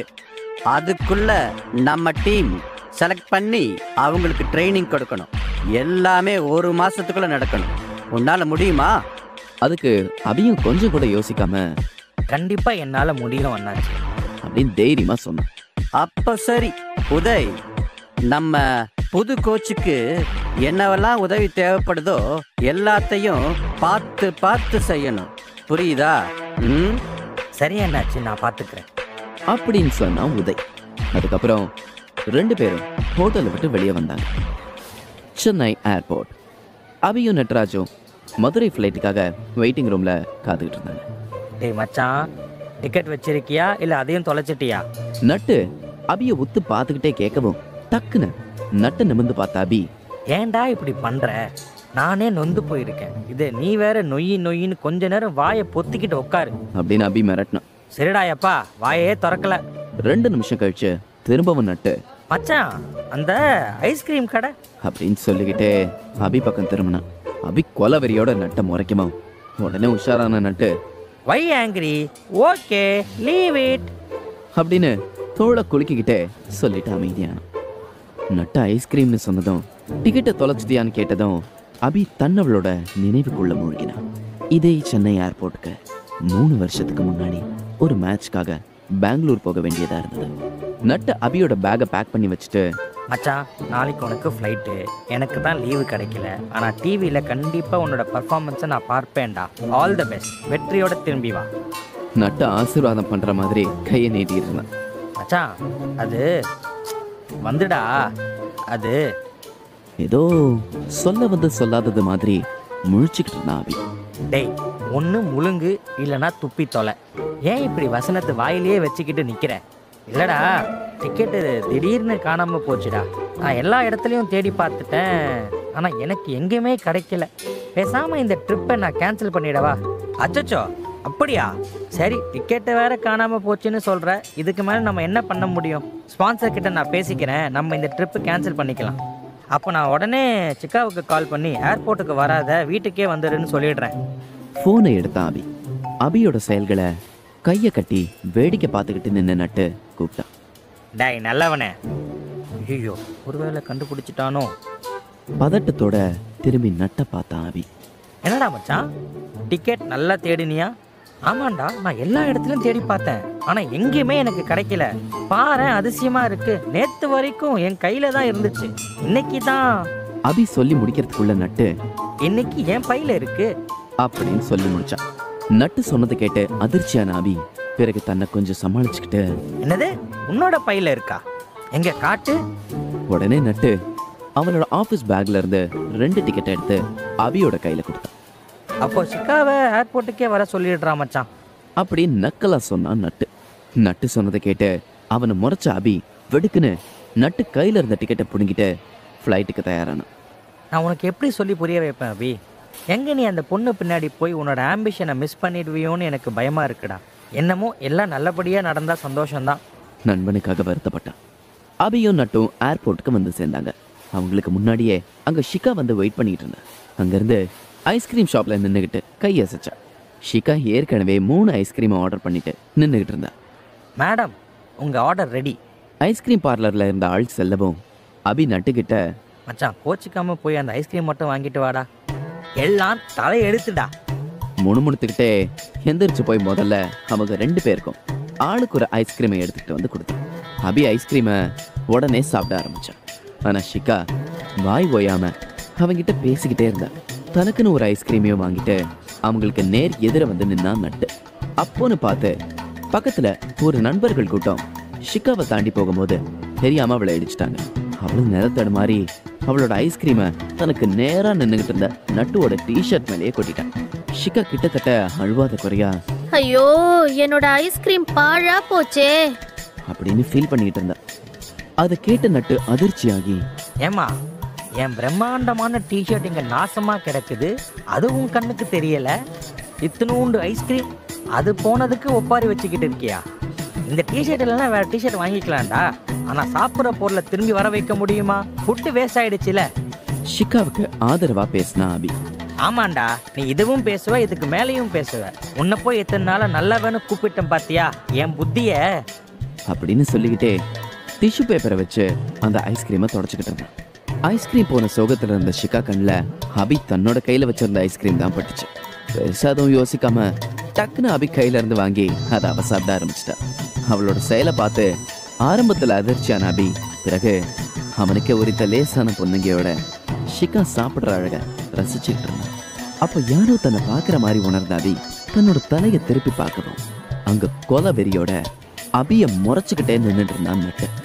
ஆனா அதுக்கெல்லாம் பயந்துட்டா அவன் தான் அபி இல்லையே. ரைட்ரா, என்னை வச்சு செய்யணும்னு முடிவு பண்ணிட்டீங்க. ஆக மொத்தத்துல நான் உங்க கண்ணுக்கெல்லாம் யூஸ்பின் டஸ்ட்பின் மாதிரி தெரியறேன் போல. நட்டு புலம்புனா. கொஞ்ச நேரம் கழிச்சு ஃப்ளைட்டுக்கான அனௌன்ஸ்மெண்ட் வந்த உடனே அபியும் நட்டும் பெங்களூருக்கு பறந்தாங்க. அத்தியாயம் 9. செலக்ஷன். இரவு 7 மணி அளவில் ராங்கியும் ஈபியும் எதிர்பார்த்த அந்த நைட் வந்துச்சு. ஈசிஆர் சாலையில் இருக்கிற ஒரு தனியார் பீச்சை சுத்தி வளைச்சிருந்தா ராங்கி. டிசியும் வாகனமும் ஏகாவும் ஒரே மாதிரி வெள்ளை சட்டை காக்கி பேண்ட் போட்டுக்கிட்ட அந்த பீச்சை செக் போஸ்ட் தாண்டி உள்ள போனாங்க. ராங்கியோட மத்த டீம் கூட வாக்கி டாக்கி மூலமா தகவல் சொல்லிக்கிட்டு இருந்தா. எல்லாரும் உங்க துப்பாக்கியை லோட் பண்ணி தயாரா வச்சுக்கோங்க.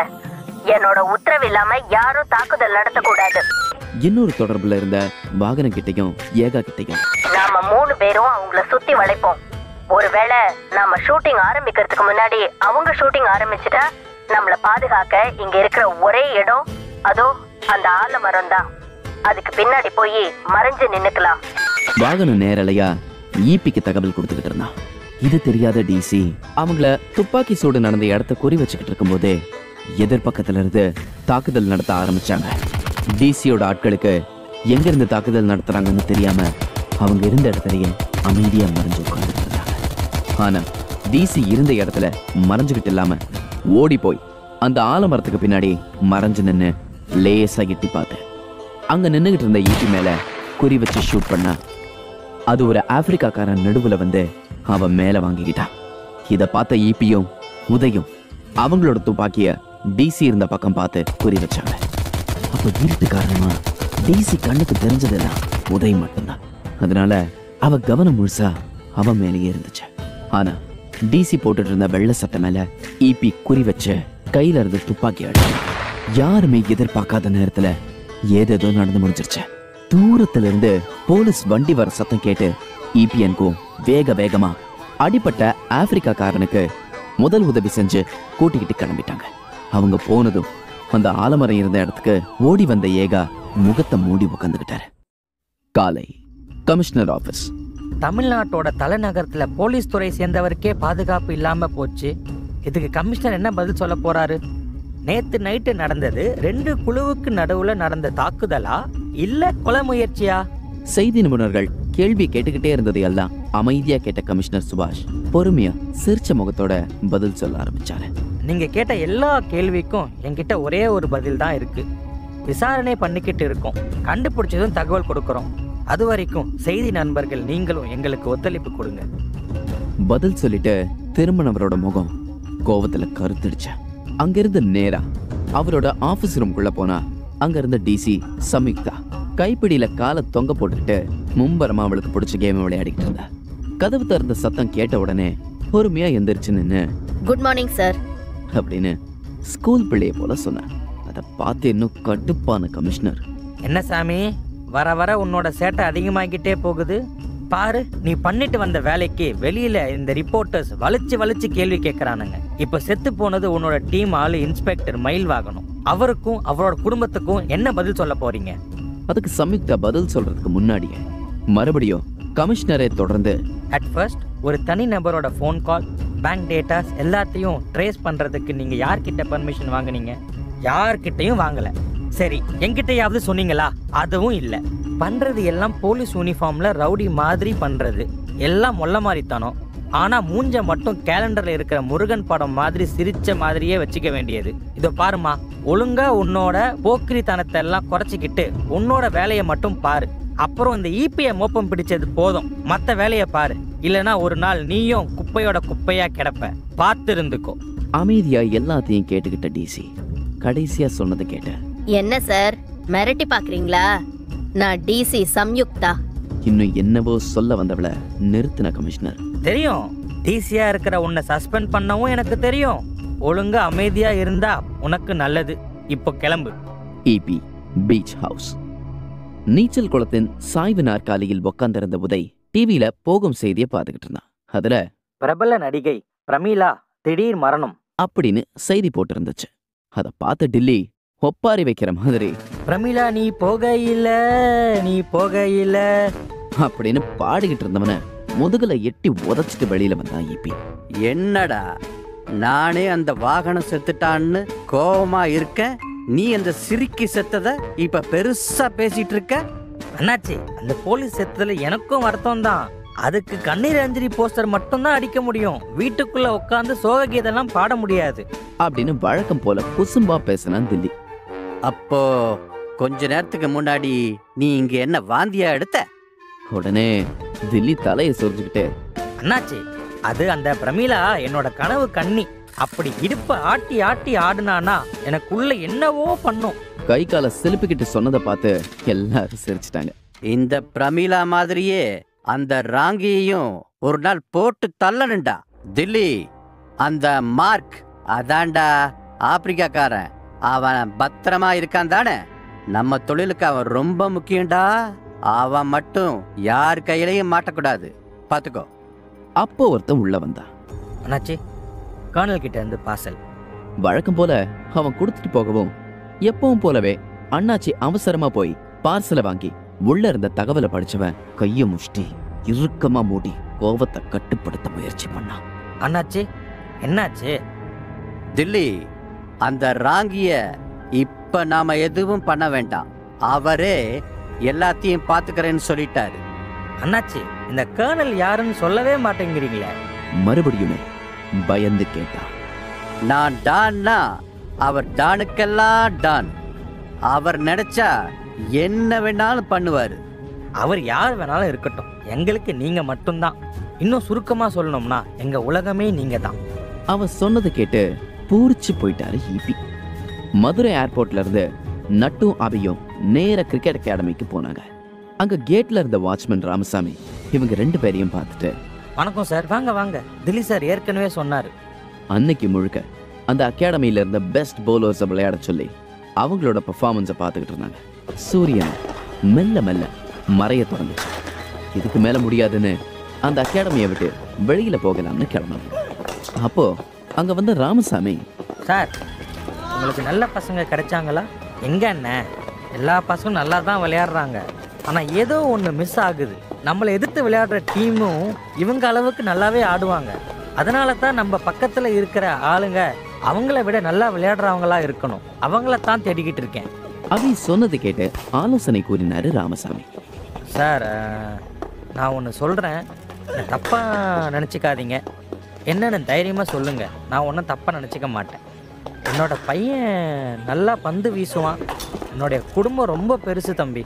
நானும் அவனும் தான் என் குடும்பத்தை பார்த்துக்கிறோம். அதனால தான் அவன் நல்ல கிரவுண்டில் வந்து விளையாட முடியல. ஒரே வாட்டி என் பையனை ஆட வச்சு பார்க்குறீங்களா? அபி எந்த பதிலும் சொல்லாமல் கொஞ்ச நேரம் யோசித்தான். அதுக்கப்புறம் சரி, உங்கள் பையனை நாளைக்கு மத்தியானம் இதே கிரவுண்டுக்கு கூட்டிகிட்டு வாங்க அப்படின்னு சொல்லிட்டு அங்கேருந்து கிளம்பிட்டாங்க. சென்னை மாதிரியே மதியம் ராமசாமி அவருடைய பையன் ரகுவை கூட்டிக்கிட்டு வந்திருந்தாரு. அபியும் ஆரம்பத்தில் சும்மா ஒரு பெரிய மனுஷன் கேட்டுட்டாரே, முடியாதுன்னு சொல்லக்கூடாதுன்னு தான் ரகுவுக்கு இப்போ சான்ஸ் கொடுத்தான். ஆனால் அங்கே நடந்ததே வேற. தினமும் ப்ராக்டிஸ் பண்ணுற பசங்க கிட்ட இல்லாத ஒரு வேகம், ஒரு துடிப்பு ரகுவோட போலிங்கில் இருந்தது. இதே தான் அபி எதிர்பார்த்தது. அந்த விதிதான் ரகுவை அபி கண்ணில் காட்டியிருக்க. அபியும் நட்டுவும் ஒருத்தர் பார்த்து ஒரு அர்த்தமான புன்னகையை பரிமாறிக்கிட்டாங்க. ரகுவை உடனே செலக்ட் பண்ண அபி அவனுக்கு தேவையான எல்லாத்தையும் தானே செய்யறதாகவும் ஒத்துக்கிட்டான். அபி மதுரைக்கு வந்த வேலை முடிஞ்சது. அடுத்தது அத்தியாயம் 10. Black sheep. Apple filters, Velachery. ஏகா ஒரு சின்ன அபார்ட்மெண்ட் முன்னாடி வந்து நின்னாரு. செக்யூரிட்டி கிட்ட சாம் மேடமை பார்க்கணும் அப்படின்னு அனுமதி கேட்டு நின்றுகிட்டு இருந்தாரு. அந்த செக்யூரிட்டியும் சாமுக்கு ஃபோன் மூலமா அனுமதி கேட்டு ஏகாவுக்கு வீட்டுக்குன்னு சொல்லி அனுப்பினாரு. சாம் வீட்டுக்கு போன ஏகாவுக்கு ஒரே ஆச்சரியம். இவ்வளவு பெரிய டிசி வீடு எவ்வளவு சின்னதா இருக்குன்னு, அதுலயும் இவ்வளவு சுத்தமா இருக்குன்னு தான். ஏன்னா இவருக்கு தெரிஞ்ச சாம் மேடம்க்கு பப்ஜி கேமை தவிர வேற எதுவுமே தெரியாதுன்னு தப்பா புரிஞ்சுக்கிட்டு இருந்தாரு. ஏகாவை பார்த்துக்கிட்டே சாம் அவர் முன்னாடி ஒரு காப்பி கோப்பையை நீட்டினா. என்ன ஏகா, வீட்டையே இப்படி பாக்குறீங்க? என்ன விஷயம்? மேடம், நான் ஒண்ணு கேட்கவா? அதுக்கு சாம் அலட்சியமா, பெருசா என்ன கேட்க போறீங்க? நான் தனியா இருக்கேனான்னு கேப்பீங்க, சரிதானே? கேட்டவளே தொடர்ந்து பதில் கூறினா. முன்னாடி ஒரு புறம்போக்கு என் கூட லிவின்ல இருந்தான். திடீர்னு ஒரு நாள் நைட்டோட நைட்டா சொல்லாம விட்டுட்டு ஓடிட்டான். அதனால இப்ப நான் தனியா தான் இருக்கேன். போதுமா டீடைல்ஸ், இல்ல வேற ஏதாவது சொல்லணுமா? மேடம், நான் கேட்க வந்தது உங்களுக்கு இன்ஸ்பெக்டர் வாகனம் மேல சந்தேகம் எப்ப வந்துச்சுன்னு. சாம் நெத்திய நீவி விட்டபடியே, ஓ, கண்டுபிடிச்சிட்டீங்களா நான் சந்தேகப்பட்டத? இருக்கட்டும், உங்களுக்கு என் மேல எப்ப சந்தேகம் வந்துச்சு? ஏகா லேசா சிரிச்சாரு. முதல்ல நம்ம 2 பேரும் வேற நெட்வொர்க்ல பேசலாம்னு சொன்னீங்களே, அப்போ சந்தேகம் வந்துச்சு. அடுத்து 3 பேரையும் ஒரே மாதிரி துணி போட்டுக்கலாம்னு சொன்னீங்க பாருங்க, அப்போ உறுதி ஆயிடுச்சு. கடைசியா அந்த ஆளை அடிச்சு தும்சம் பண்ணி மரத்துக்கு பின்னாடி நிக்க வச்சிங்க பாருங்க, அப்போ உங்க மொத்த விளையாட்டும் புரிஞ்சிடுச்சு. எப்படியோ அவனோட விரல வச்சே அவன் கண்ணை குத்தினீங்க பாருங்க, அது டாப் கிளாஸ் சம்பவம். அது சரி, இப்ப நீங்க என்ன தகவல் கொண்டு வந்திருக்கீங்க, அத சொல்லுங்க. இப்ப ஏகா பேச ஆரம்பிச்சாரு. மேடம், அந்த இபி கிரிக்கெட் டீம் விளையாடி பழக ஒரு ஸ்கூல் விலைக்கு வாங்கியிருக்கான். அங்க ஒவ்வொரு பொருளும் வெளிநாட்டுல இருந்து இறக்குமதி பண்றதா ஒரு தகவல். எனக்கு என்னமோ அங்க ஏதாவது நடக்குதோன்னு சந்தேகமா இருக்கு. எல்லாத்தையும் கேட்ட டிசி, அவன் ஒரு கிரிக்கெட் டீமுக்கு செலவு பண்ற அளவுக்கு நல்லவன் கிடையாது. அந்த ஸ்கூல்ல என்னவோ பண்றான். என்ன பண்றான்னு கண்டுபிடிக்கணும். இப்ப கமிஷனர் வேற எச்சரிக்கை பண்ணிருக்காரு. அதனால இனி நாம எது பண்ணாலும் அதுல வலி வந்தாலும் திருடனுக்கு தேள் கொட்டினது போலவே மூடிட்டு இருக்கணும். உங்களால முடியும்னா என் கூட வாங்க, இல்லையா உங்க வேலையை பாருங்க. ஏகா, மேடம், என் உயிர் போனாலும் உங்க கூடவே இருப்பேன் கடைசி வரைக்கும். எப்ப போகணும்னு மட்டும் சொல்லுங்க, நான் வந்துடுறேன். இத கேட்ட சம்யுக்தா அவரோட தோள்ல தட்டி கொடுத்தா. ஏகா, ரொம்ப பொங்காதீங்க. போங்க, போய் அந்த ஆப்பிரிக்காக்காரன் எந்த ஆஸ்பத்திரியில இருக்கான்னு தேடுங்க. அவன் கிடைச்சா நமக்கு இந்த கேஸ்ல பல விதத்துல உதவியா இருக்கும். மேடம், ஏற்கனவே முக்கியமான ஹாஸ்பிட்டல் எல்லாத்துலயும் தேடியாச்சு. அதுக்கு சம்யுக்தா கொஞ்ச நேரம் யோசிச்சதுக்கு அப்புறம், நீங்க அந்த ஈசிஆர் ஏரியாலயே தேடி பாருங்க. முக்கியமா அந்த ரிசார்ட்டுக்கு பக்கமா இருக்கிற ஹாஸ்பிட்டல்ல தேடுங்க, அவன் கிடைப்பான். அப்புறம் நான் நீங்க நினைக்கிற அளவுக்கு ரொம்ப நல்லவ கிடையாது. எனக்கு ஆபத்து வந்துச்சுன்னா உங்களை காப்பாத்த கூட வரமாட்டேன், என்ன காப்பாத்திக்க மட்டும் தான் பாப்பேன். அதனால என்ன மட்டும் இல்ல, உங்க நிழல கூட நம்பாதீங்க. அடுத்து நிறைய விஷயங்களை பத்தி பேசிட்டு நாளைக்கு நைட்டு அந்த ஸ்கூலுக்கு போகலாம்னு முடிவு பண்ணவ வெளியே வந்து தங்களை யாராவது நோட்டம் பாக்குறாங்களான்னு பார்த்துட்டு அவரை அனுப்பிட்டு உள்ள போனவளை தூரத்துல ஒருத்தன் பார்த்துக்கிட்டு தான் இருந்தான்.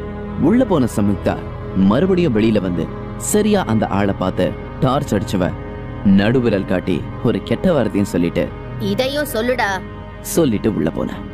அவ சொன்னத அப்படியே அந்த ஆளு யாருக்கோ போன் பண்ணி ஒரு தகவலா சொன்னான். மறுநாள் இரவு டிசியும் ஏகாவும் பேசி வச்ச மாதிரியே ரிப்போர்ட்டர் மாதிரி துணி போட்டுக்கிட்டு கேமரா மைக் ரெண்டுத்தையும் எடுத்துக்கிட்டு கேட் வழியா போகல, பின்பக்க சுவர் ஏறி குதிச்சு உள்ள போனாங்க. அவங்க குதிச்ச சத்தம் கேட்டு யாராவது வராங்களான்னு சுத்தி பார்த்தவங்களுக்கு கண்ணுக்கு நிறைய பேர் ஏதோ தேனி கூட்டம் மாதிரி வேலை பார்த்துக்கிட்டு இருந்தது தெரிஞ்சது. அங்க நடந்த எல்லாத்தையும் பார்த்துக்கிட்டே வந்த சம்யுக்தா ஒருத்தரை கூப்பிட்டு கேட்டா, இங்க என்ன நடக்குது? எதுக்கு எல்லாரும் இப்படி ஓடி ஓடி வேலை பாக்குறீங்க? அதுக்கு அந்த ஆள் ரொம்ப பொறுமையா பதில் சொல்ல ஆரம்பிச்சாரு. என்ன நடக்குதா? நம்ம சென்னைக்கே பெருமை தர மாதிரி கிரிக்கெட் கிரவுண்ட் போட்டுக்கிட்டு இருக்கோம். இவ்வளவு பெரிய விளையாட்டு பயிற்சி பண்றதுக்காக பள்ளிக்கூடம் கட்டுறோம். அதுவும் இன்னும் ஒரு வாரத்துல தயார் பண்ணணும். அப்போ தானே எங்க ஊர் பசங்க வந்து விளையாட முடியும். அவர் சொல்லிட்டு வேலையை பார்க்க கிளம்பிட்டாரு. கொஞ்சம் அங்க இங்கன்னு சுத்தி பார்த்த சாமுக்கும் ஏகாவுக்கும் எதுவுமே சந்தேகம் வர அளவுக்கு இல்ல. அவங்க எதிர்பார்த்து வந்த ஈபிக்கு எதிரா ஆதாரமும் கிடைக்காம வந்த வழியா மறுபடியும் சுவர் குதிச்சு திரும்ப போனாங்க. அந்த ஸ்கூலுக்கு எதிரில சுமார் 15 அடி தூரத்துல நின்னுகிட்டு இருந்த வண்டியை எடுக்க ரோட் கிராஸ் பண்ண போன நேரம் எதையோ பார்த்தா. திடீர்னு இருட்டா இருந்த அந்த ரோட்ல பழையர்னு ஒரு கார் இவங்க பக்கம் ரொம்ப வேகமா வந்துச்சு. கண்ணு மூடி திறக்கிற நேரத்துல சாம் ஏகா 2 பேரையும் அடிச்சு தூக்கி வீசிட்டு போயிடுச்சு. சம்யுக்தா மயங்கிறதுக்கு முன்னாடி பார்த்த அந்த காருக்குள்ள இருந்த 2 பேர் தான். ஒன்னு ஈபி, இன்னொன்னு உதய். அவங்க முகத்துல அப்படி ஒரு சிரிப்பு வேற. இந்த நேரத்திலையும் சாம், என்ன அவ்வளவு சீக்கிரம் அழிக்க முடியாது. நான் வருவேன், திரும்ப வருவேன். உங்க அழிவு ஏன் கையால தான்டா அப்படின்னு சொல்லிட்டு அடுத்த நிமிஷம் மயங்கிட்டா. கொஞ்ச நேரம் கழிச்சு இவங்களை அந்த வழியா போனவங்க பாவம் பார்த்து ஆம்புலன்ஸ்க்கு தகவல் கொடுத்து உயிருக்கு போராடிக்கிட்டு இருந்த இவங்களை ஹாஸ்பிட்டலுக்கு அமிச்சாங்க. அதே நேரத்துல சாம அடிச்சு தூக்கிட்டு வந்த சந்தோஷத்துல ஒரு 5 ஸ்டார் ஹோட்டல்ல எல்லாருக்கும் பார்ட்டி கொடுத்து கொஞ்சம் கூட குற்ற உணர்ச்சியே இல்லாம குடிச்சு கும்மாளம் போட்டுக்கிட்டு இருந்தாங்க ஈபியும் அவருடைய விழுதுகளும். சிட்டி ஹாஸ்பிட்டல் முழுசா ஒரு வாரம் கழிச்சு கண்கள் திறந்தா டிசி சாம். அவளை பார்த்த நர்ஸ் ஓடி போய் டியூட்டி டாக்டர் கூட்டிக்கிட்டு வந்தா. டியூட்டி டாக்டரும் அவளை செக் பண்ண ஆரம்பிச்சு சும்மா சாதாரணமா, உங்க பேர் என்ன தெரியுமா? உங்க வீடு எங்க இருக்கு? அப்புறம் உங்களை பத்தி மத்த விஷயம் அப்படின்னு கேட்டாரு. தொடர்ந்து கேள்வியா கேட்டவரை பார்த்த சாம் சலிப்பா, டாக்டர் நான் எழுந்து உட்காரலாமா அப்படின்னு கேட்டு நர்ஸ் உதவியோட சாஞ்சு உட்கார்ந்தவ டாக்டரை பார்த்த, டாக்டர் நீங்க எதிர்பார்த்து வந்த பேஷண்ட் நான் கிடையாது. நான் யாரு, எனக்கு எப்படி அடிபட்டுச்சு, யார் அடிச்சு வீசினவன் வரைக்கும் எனக்கு எல்லாமே நல்லா ஞாபகம் இருக்கு. அதனால நீங்க இப்போ எனக்கு எவ்வளவு அடி, நான் எழுந்து நிக்க எத்தனை நாள் ஆகும்னு மட்டும் சொன்னா போதும். அப்படியே என் கூட இருந்த ஏட்டுக்கு என்ன ஆச்சு, அவர் உயிரோட இருக்காரு தானே? இப்படி வைத்தியம் பார்க்க வந்த டாக்டருக்கே வைத்தியம் பார்க்கும் அளவுக்கு தொடர்ந்து கேள்வியா கேட்டா. டிசி மேடமுக்கு எவ்வளவு அடிபட்டும் ரொம்ப தான் கோபம் வருது. டாக்டர் என்ன புகழ்ந்தது போதும், இப்போ விஷயத்துக்கு வாங்க அப்படின்னு சிடுசெடுத்து கேட்டா. பெருசா ஒன்றும் இல்லை, ஒரு கையிலையும் கால்லையும் எலும்புல விரிசல் இருக்கு. அதனால ஒரு மாசத்துக்கு சரியா நடக்க முடியாது. அப்படியே கழுத்துல சுளுக்கு, அதுக்கு இந்த காலர் பேண்டை போடணும், அவ்வளவுதான்.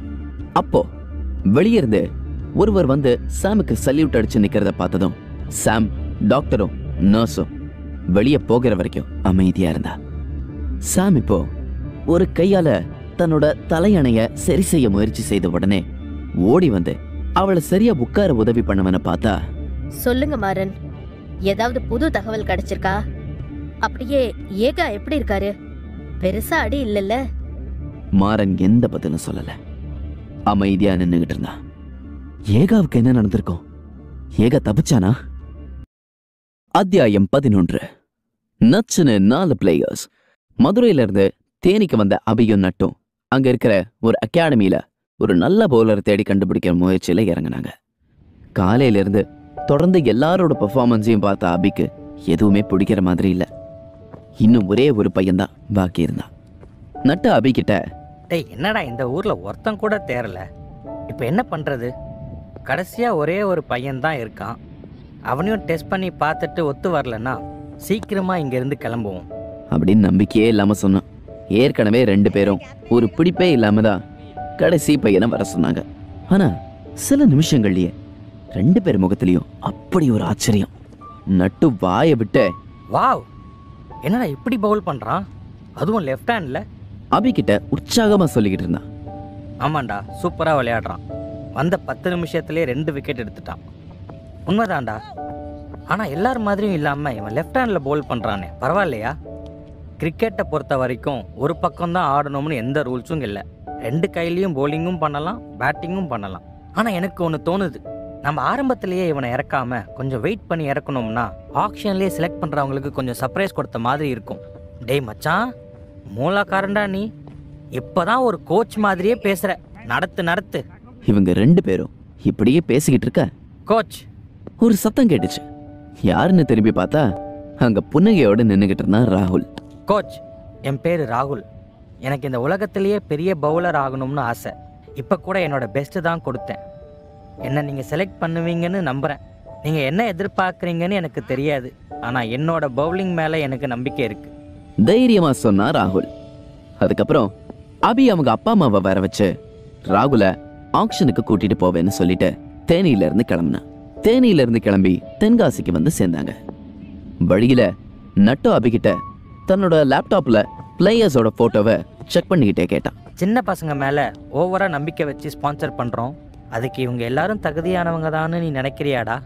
கண்டிப்பாக மச்சான். சின்ன பசங்களாக இருந்தாலும் ஒவ்வொருத்தரும் அவங்க தனித்துவத்தோட தான் இருக்காங்க. கண்டிப்பாக நம்ம பேரை காப்பாற்றுவாங்க, எனக்கு அந்த நம்பிக்கை இருக்குது. இந்த விஷயம் கூட ஓகே தான். நம்ம மதுரைக்கு போயிருந்தப்போ உனக்கு வேற எதுவும் தோணலையாடா? அதை சரியா புரிஞ்சுக்கிட்டா அபி ஒரு பெருமூச்சு விட்டா. இப்போ உனக்கு என்ன தெரியணும்? ஆமாம், நான் மதுரையில் இருக்கும்பொழுது அவன் நினைப்போட தான் இருந்தேன்.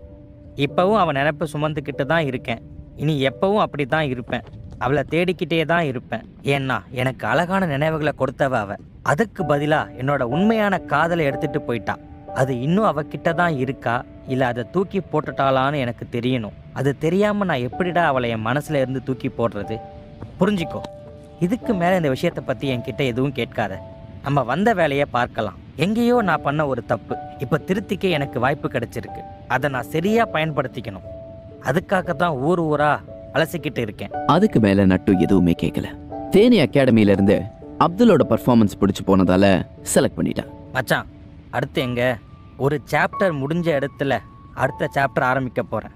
அதிர்ச்சியோட அபிய பார்த்து நட்டு, டேய் என்னடா சொல்ற? திரும்பவும் அங்கே போயே ஆகணுமா? வேற எங்கேயாச்சும் பார்த்துக்கலாம் அப்படின்னு சொன்னான். இல்லடா, நான் எங்கே தொலைச்சேனோ அங்கே தான் தேட போறேன். இல்லைனா விதி மறுபடியும் மெயின் மேட்சை ஏன்டா சென்னைக்கும் கன்னியாகுமரிக்கும் நடத்தணும்?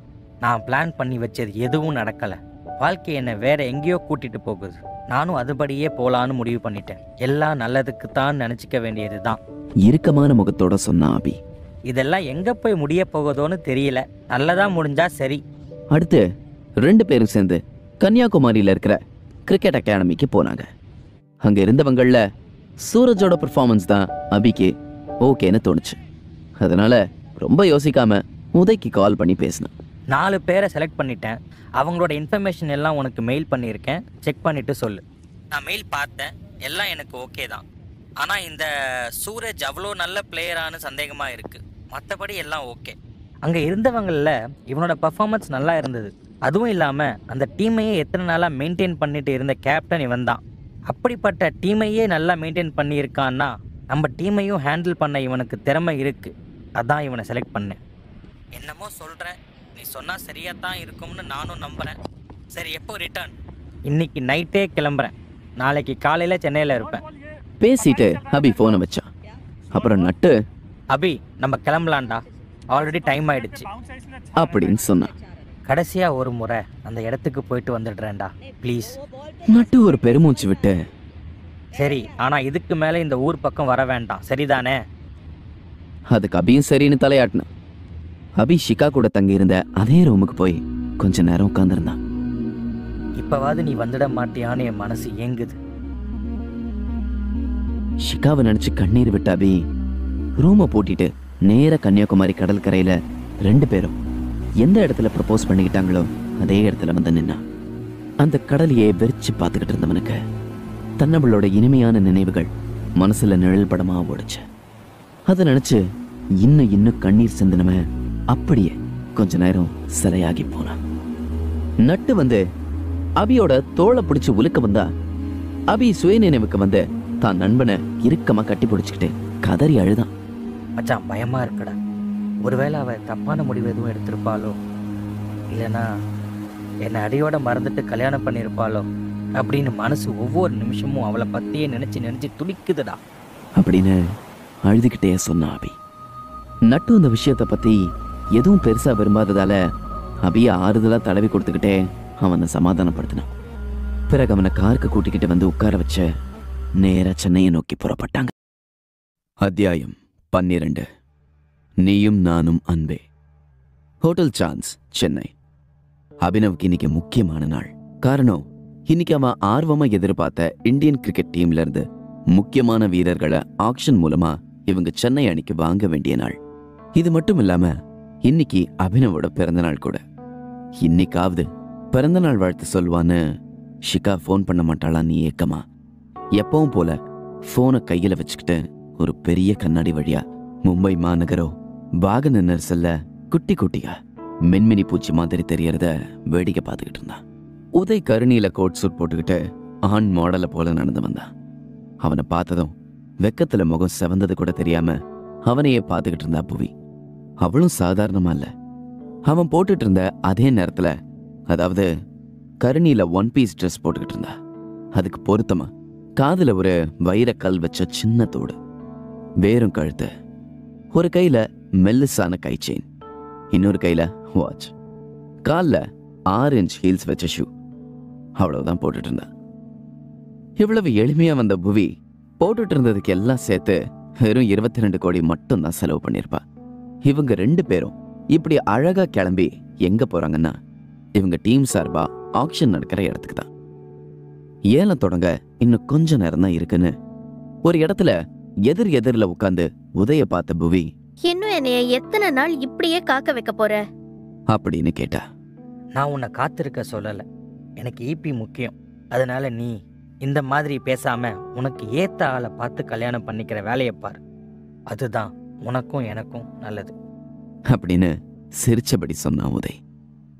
சரியா அப்போ ஆக்ஷன் ஆரம்பமாக போகுதுன்னு மைக்ல தகவல் வந்ததும் உதய் நேரா அபினவ் கிட்ட போனவன், இன்னைக்கு உன்னோட டார்கெட் யாரு அப்படின்னு கேட்டான்.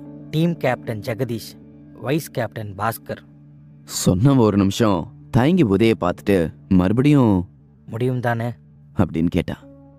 உதய் பதில் சொல்றதுக்கு முன்னாடியே அங்க வந்த நட்டு, டேய் மச்சான், நீ கேட்குற 2 பிளேயரும் இன்னைக்கு டாப்ல இருக்கவங்கடா. உன்கிட்ட உதய் சார் எவ்வளோ செலவானாலும் பரவாயில்லன்னு சொன்னதை தப்பா நினைச்சிட்டியோ? அவன் சொன்னதை கேட்டு முக சுழிச்ச அபினவ பார்த்து சிரிச்சுக்கிட்டே உதய், கண்டுக்காத, இப்பவும் சொல்றேன், நீ கேட்ட பிளேயர்ஸ் நம்ம டீமுக்கு தான் அப்படின்னு சொல்லிட்டு உள்ள போயிட்டான்.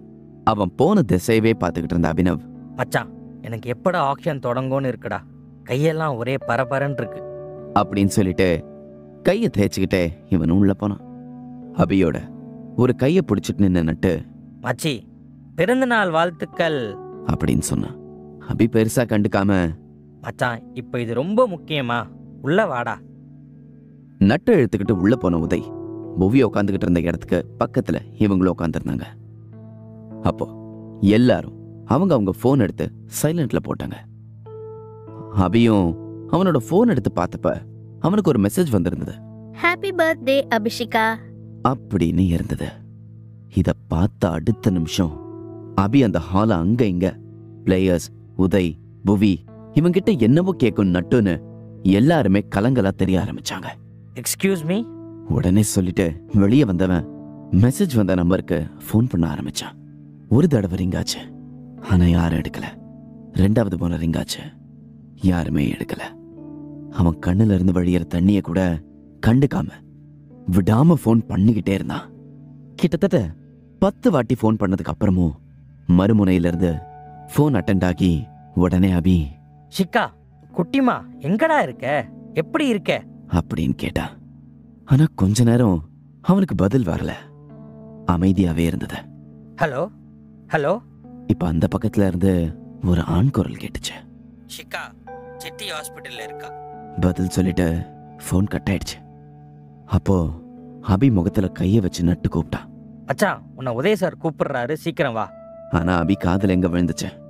அவனோட நண்பனை கட்டி பிடிச்சிட்டு, மச்சான் மச்சான் குட்டிமா கிடைச்சிட்டாடா அப்படின்னு சந்தோஷமா சொன்னான். சரிடா, முதல்ல உள்ளவா, ஆக்ஷனை முடிச்சுட்டு அவளை போய் பார்க்கலாம். அபிய உள்ள இழுத்துட்டு போய் உட்கார வச்சான். அங்க உட்கார்ந்ததும் நட்டுக்கிட்ட அபி கேட்ட ஒரே கேள்வி, ஆக்ஷன் எப்போ முடியும் அப்படிங்கறது மட்டும்தான்.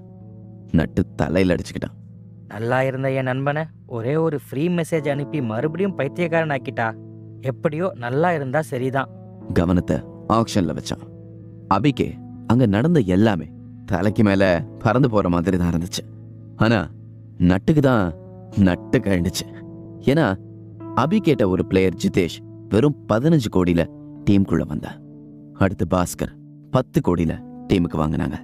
உதய் வேணும்னு சொன்ன ஒரே வார்த்தைக்கு புவியும் பணத்தை ஒரு விஷயமாவே கண்டுக்காம அவன் சந்தோஷத்துக்கு ஒத்துக்கிட்டா. எப்படியோ ஒரு வழியா ஆக்ஷன் முடிஞ்சதும் அபி அவசரமா வெளியே போறத பார்த்த உதய் அவனை கூப்பிட்டு சொன்னது இதுதான். அபினவ், உன்னை நம்பி எவ்வளவு செலவு பண்ணிட்டேன். கப்பு முக்கியம், ஞாபகம் இருக்கட்டும், இல்லைனா விளைவுகள் ரொம்ப விபரீதமா இருக்கும். எச்சரிச்சுதான் அனுப்பி வச்சான். மறுநாள் மாலை 7 மணி அளவில் அபி அவசரமா மதுரையில் இருக்கிற சிட்டி ஹாஸ்பிட்டலுக்குள்ள போய்கிட்டே, மச்சான் சீக்கிரம் வாடா, இப்பதான் நடக்க தெரியாதவன் மாதிரி தவழ்ந்துகிட்டு இருக்க அப்படின்னு அவசரப்படுத்தினான். அடே நாதாரி, உன்னை போய் நண்பனு நம்பி கூட வந்ததுக்கு நேத்திலிருந்து மும்பை, பெங்களூர், சென்னைன்னு ஊரா சுத்துற. கேட்டது தான் கேட்ட, எந்த ஊர்ல இருக்க சிட்டி ஹாஸ்பிட்டல் கேட்டு தொலைய வேண்டியது தானே. சலிப்பா சொல்லிக்கிட்டே இடுப்பை பிடிச்சிக்கிட்டு வந்தான். நட்டு இப்போதைக்கு வரமாட்டான்னு அபியே போய் ரிசப்ஷன்ல கேட்டான். தீக்ஷிகா பேர்ல இங்க யாராவது இருக்காங்களா? அவங்க பார்த்துட்டு பதில் சொல்ற அந்த 2 நிமிஷத்துல அபிக்கு மூச்சு விடுறது கூட ரொம்ப கஷ்டமான விஷயமா இருந்தது. ஆமா சார், இங்கதான் இருக்காங்க, ரூம் நம்பர் 108. சொன்ன அடுத்த நிமிஷம் அபி அவளை பார்க்க ஓட ஆரம்பிச்சான். நடுவுல வந்த 2 பேர் மேல இடிச்சு விழுந்து புரண்டு கடைசியா ஷிக்கா இருந்த ரூம் கதவு திறந்தப்ப அந்த அறையில இருந்த யாருமே அவனுக்கு தெரியல. கட்டில கண்ணை மூடி ஒரு பையன் தொல்ல தலையை சாஞ்சு படுத்திருந்த ஷிக்காவை பார்த்ததும் ஒரு நிம்மதி மூச்சு வந்துச்சு. இருந்தாலும் அபிக்கு நிம்மதி கூடவே பொறாமையும் தான் சேர்ந்து வந்தது. யாரடா அது ஏன் ஷிக்கா பக்கத்துல உட்கார்ந்து இருக்கிறது? அவளுக்காக என்னோட தோல் இருக்கும் பொழுது நீ என்னடா பண்ற? இப்போ அந்த அறையில இருந்த ஒரு பெரியவரு, தம்பி யாரு நீங்க அப்படின்னு கேட்டதுல ஷிக்காவும் கண்ணை முழிச்சு பார்த்து கூப்பிட்டா. அபி, அவ கூப்பிட்டதும் எல்லாருமே இவனையே பார்த்துக்கிட்டு இருந்தாங்க. யாரடி அவன்? அவனோட தோல்ல எதுக்கு படுத்திருக்க? இது கேட்ட ஷிகாவுக்கும் கோபம் வந்தது. நம்ம கொஞ்சம் தனியா பேசலாமா?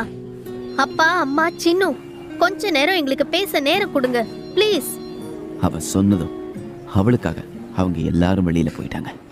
ஓ சின்னு, செல்ல பேர் வேற.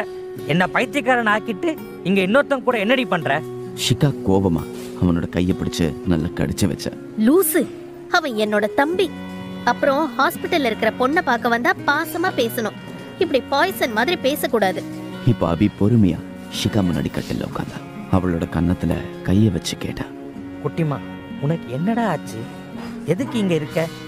அவனோட கை மேல தன்னோட கையை வச்ச ஷிகா, நான் உன்கிட்ட எப்பவும் என்ன சொல்லுவேன், என்னைக்காவது உன்னை விட்டு போனேன்னு. ஷிகா நிறுத்தினத அபி தொடர்ந்து கேட்டா. பெரிய பில்டிங்ல இருந்து குதிச்சு உயிரை விட்டுருவேன்னு சொல்லுவ. ஷிகாவும் ஆமான்னு தலையாட்டினவ, உன்னை விட்டு வந்ததும் குதிச்சுட்டேன், அதுல தலையில அடிபட்டுடுச்சு. இத்தனை வருஷமா கோமால இருந்த, முழிப்பு வந்ததும் ஓ ஞாபகம் தான் வந்துச்சு. அபி அவ நெத்தியோட தன்னோட நெத்திய வச்சு கொஞ்ச நேரம் அமைதியா இருந்தான். குட்டிமா என்னை கல்யாணம் பண்ணிக்கோடி, என்னை விட்டுட்டு போயிடாது, இல்லாம நான் செத்து பொழைச்சேன்டி. பண்ணிக்கலாம், நாம கல்யாணம் பண்ணிக்கலாம். அவனை கட்டில தள்ளி விட்டு மேல படுத்துக்கிட்டு இவ்வளவு நாள் பிரிஞ்சிருந்த ஏக்கத்தை ஒரே முத்தத்துல தீர்த்திடுற மாதிரி கட்டி பிடிச்சுக்கிட்டான்.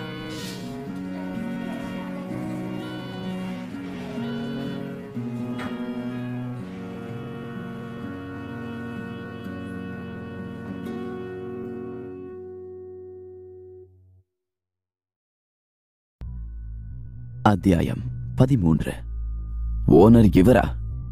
ஹோட்டல் பிரீஸ் டிசி அவளோட ஆட்களோட ரூம் நம்பர் 447 வர எடுத்துக்கொண்ட அந்த 5 நிமிஷத்துல இவங்களை முந்திக்கொண்டு ரூம் சர்வீஸ் யூனிஃபார்ம் போட்டுக்கிட்ட ஒருத்தன் அந்த அறைக்குள்ள போனா.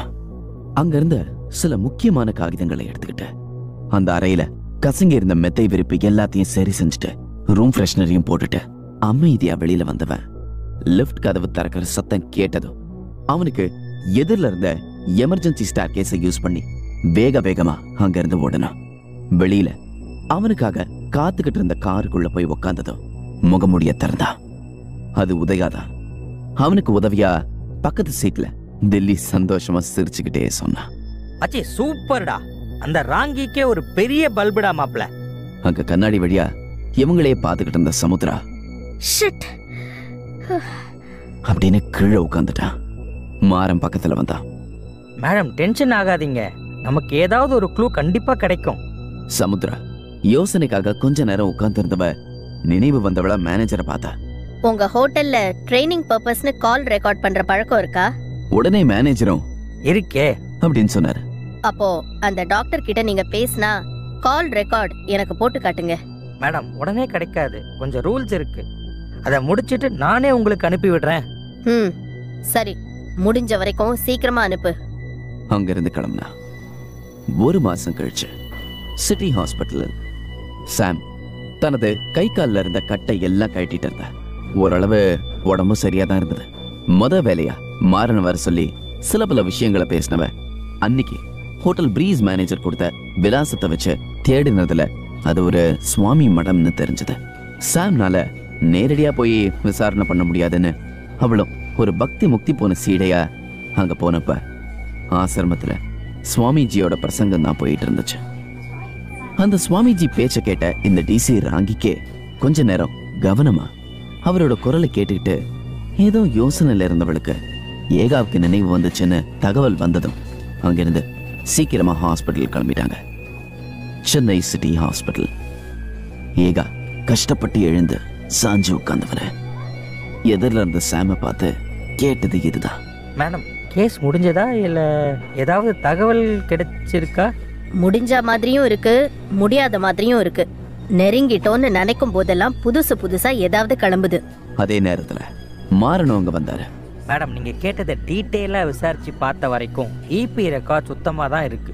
அதாவது அந்த ஆளு ஜெயில இருந்தப்போ சுவாமிஜி இபியை போய் பார்க்கவே இல்லை.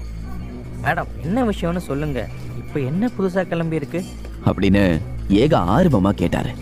ஏகா உங்களுக்கு ஞாபகம் இருக்கா, அன்னைக்கு ஈசிஆர் ஷூட்டிங்ல குண்டடிப்பட்டானே அந்த ஆப்பிரிக்காக்காரன், அவனை தேடி போனப்போ எங்களுக்கு அவன் கிடைக்கல. தங்க புஷ்பத்தை பத்தியும் இன்னொரு டாக்டர் பேரு மார்க் டிசோசா பத்தியும் தெரிஞ்சது. அதே நேரத்துல அந்த ஹோட்டல்ல டாக்டருக்கு ஒரு பார்சல் வந்துச்சு. அத வாங்க ஹோட்டல் மேனேஜர் வேற அட்ரஸ் கொடுத்தாங்க. அந்த அட்ரஸ்க்கு போய் பார்த்தப்போ அது ஒரு சுவாமிஜியோட மடம்னு தெரிஞ்சது. சும்மா சொல்லக்கூடாது, அந்த சுவாமிஜிக்கு பக்தர்கள் அதிகம்தான். அங்க மட்டும் இல்ல, சோஷியல் மீடியாலையும் அந்த ஆளுக்கு பக்தர்கள் கூட்டம் கோடி கோடியா இருக்காங்க. இதுல இன்னொரு சுவாரஸ்யமான விஷயம் என்னன்னா, இந்த டாக்டருக்கு செல்போன் யூஸ் பண்ற பழக்கம் இல்ல போல. அதனால ஹோட்டல்ல இருந்து வந்த கால் ரெக்கார்ட்ல இருந்தது 3 கால்ஸ் தான். அதுவும் ஹாப்பி டிராவல்ஸ் மூலமா வந்ததுதான். ஏகா உடனே அப்போ அந்த டாக்டர் பிடிச்சி விசாரிச்சா ஏதாவது டீடைல்ஸ் கிடைக்கும் தானே அப்படின்னு கேட்டார். அதுக்கு மாறன், ஏகா சார் அதுக்கு முதல்ல அந்த ஆள் நம்ம கையில கிடைக்கணும். அது மட்டும் இல்ல, நான் விசாரிச்ச வரைக்கும் டாக்டர் வெளிநாட்டுல தடை செய்யப்பட்ட சயின்டிஸ்ட் அப்படின்னு சொன்னாரு. ஏகா மேடம் நீங்க அப்போ சொன்ன அந்த புதுசா கிளம்பினது இதுதானா அப்படின்னு கேட்டாரு. மாறன் அடுத்து சாம பார்த்து கேட்டாரு. மேடம் எனக்கு ஒரு விஷயம் மட்டும் புரியவே மாட்டேங்குது. இந்த இபிக்கும் சுவாமிஜிக்கும் எப்படி லிங்க் ஆச்சு? அதே மாதிரி சுவாமிஜிக்கும் சயின்டிஸ்டுக்கும் என்ன சம்பந்தம்? இந்த விஷயம் மட்டும் தெரிஞ்சா போதும், மற்றதெல்லாம் நமக்கு தெளிவாயிடும். ரொம்ப நேரமா இந்த விஷயத்தை பத்தி ஆழமா யோசிச்சுக்கிட்டு இருந்த சாம் போன்ல எதையோ பார்த்தவ மாறன் கிட்ட அதை காமிச்சா. மாறன், இது ஆசிரமத்துல நான் திருட்டுத்தனமா எடுத்த வீடியோ. இதுலயும் அந்த ஹாப்பி டிராவல்ஸோட கேலண்டர் இருக்கு பாருங்க. நீங்க என்ன பண்றீங்க, போய் இந்த டிராவல்ஸ் யார் பேர்ல பதிவாயிருக்கு, இந்த டிராவல்ஸ் ஓனருக்கும் சுவாமிஜிக்கும் என்ன சம்பந்தம்னு விசாரிங்க. நமக்கு ஏதாவது யூஸ்ஃபுல்லான விஷயம் கிடைக்குதான்னு பாப்போம். மாறன் அனுப்பி வச்சா. அதே நேரத்துல சாம்க்கு ஒரு தகவல் வந்தது. அதை பார்த்தவ ஏகா கிட்ட, நான் அடுத்த 1 மணி நேரத்துல வரலனா நீங்க இந்த நம்பருக்கு ஃபோன் பண்ணுங்க அப்படின்னு சொல்லிட்டு கிளம்பிட்டா. சிட்டி ஹாஸ்பிட்டல் 3 மணி நேரம் கழிச்சு மறுபடியும் ஏகா இருந்த அதே அறையில சாம் மாறன் இருந்தாங்க. முதல்ல சாம், சொல்லுங்க மாறன், நீங்க போன விஷயம் என்னாச்சு அப்படின்னு கேட்டா. மேடம், நான் விசாரிச்ச வரைக்கும் அந்த டிராவல்ஸ் ஒரு X army man mister Sathyamoorthy பேர்ல இருக்கு. அவர் தன்னோட வாழ்க்கையவே ஆன்மீக பாதையில அர்ப்பணிச்சிட்டதா சொல்றாங்க. தன்னுடைய விசாரணையை பத்தி சொல்லி முடிச்சாரு. இப்ப இவங்க பார்வை சாம நோக்கி இருக்க. அவ அலுப்பா சொல்ல ஆரம்பிச்சா. எனக்கு அந்த ஆப்பிரிக்கன் இருக்கிற அட்ரஸ் கிடைச்சது. என்னோட டீம் கூட போய் சுத்தி வளைச்சு புடிச்சு விசாரிச்சப்போ அவன் கொரோனலுக்கு வேலை பாக்குறான் அப்படிங்கறத தவிர வேற எதுவும் தெரியாதுன்னு சொல்லிட்டான். எல்லாத்தையும் கேட்ட ஏகாவும் மாறனும் அதிர்ச்சியோடு கேட்டாங்க. மேடம், அவ்வளவுதானா? சாம் நக்கலா? பின்ன அவன் கூட உட்காந்து காஃபி குடிச்சிட்டு வர சொல்றீங்களா அப்படின்னு கேட்டா. மேடம், தங்க புஷ்பம் பத்தி ஏதாவது தெரிஞ்சுதா? தெரிஞ்சது, நிறைய தெரிஞ்சது. அதுக்கு முன்னாடி மாறன், நான் உங்ககிட்ட கேட்ட அந்த நடிகை திடீர்னு செத்தாங்களே, அவங்களோட பிரேத பரிசோதனை பண்ண டீடைல் சொல்லுங்க. மாறனை பார்த்து கேட்டா. மாறன் சாதாரணமா பதில் சொன்னாரு. அவங்க அளவுக்கு அதிகமா போதை மருந்து எடுத்துக்கிட்ட காரணத்தால ஹார்ட் அட்டாக் வந்து செத்துட்டாங்க. அந்த பொண்ணு உடம்புல இருந்த போதை மருந்தோட அளவு என்னன்னு சரியா சொல்ல முடியுமா? மாறன் மறுபடியும் ரிப்போர்ட்ல இருந்ததை படிச்சு பார்த்துட்டு 60% அதிகமா இருந்ததுன்னு எழுதியிருக்கு. எக்ஸாக்ட்லி. இந்த அயோக்கிய பயலுங்க கலர் கலரா குட்டி மிட்டாய் மாதிரி தயாரிச்சு அதுல சாதாரண போதை மருந்துல இருக்கிறத விட அதிக அளவுல கலந்து சந்தையில விட்டுருக்கானுங்க. இதை கேட்ட ஏகா பதர்னாரு. மேடம், இப்போ அந்த ஆப்பிரிக்கன் எங்க இருக்கான்? ஏன்னா விசாரிச்சது நீங்க. இப்போ அவன் உயிரோட தான் இருக்கானா? சாம் சிரிச்சுக்கிட்டே பதில் சொன்னா. ஏகா, என்னை பத்தி நல்லா தெரிஞ்சும் கேக்குறீங்க பாத்தீங்களா? இருந்தாலும் நீங்க கேட்டதால சொல்றேன். அவன் செத்து முழுசா 1 மணி நேரம் ஆச்சு. அவன் உயிரோட இருந்தா தானே ஆச்சரியமே. ஆனா ஒரு பக்கா எவிடன்ஸ் கைவிட்டு போயிடுச்சு அப்படின்னு மாறன் முனகினா.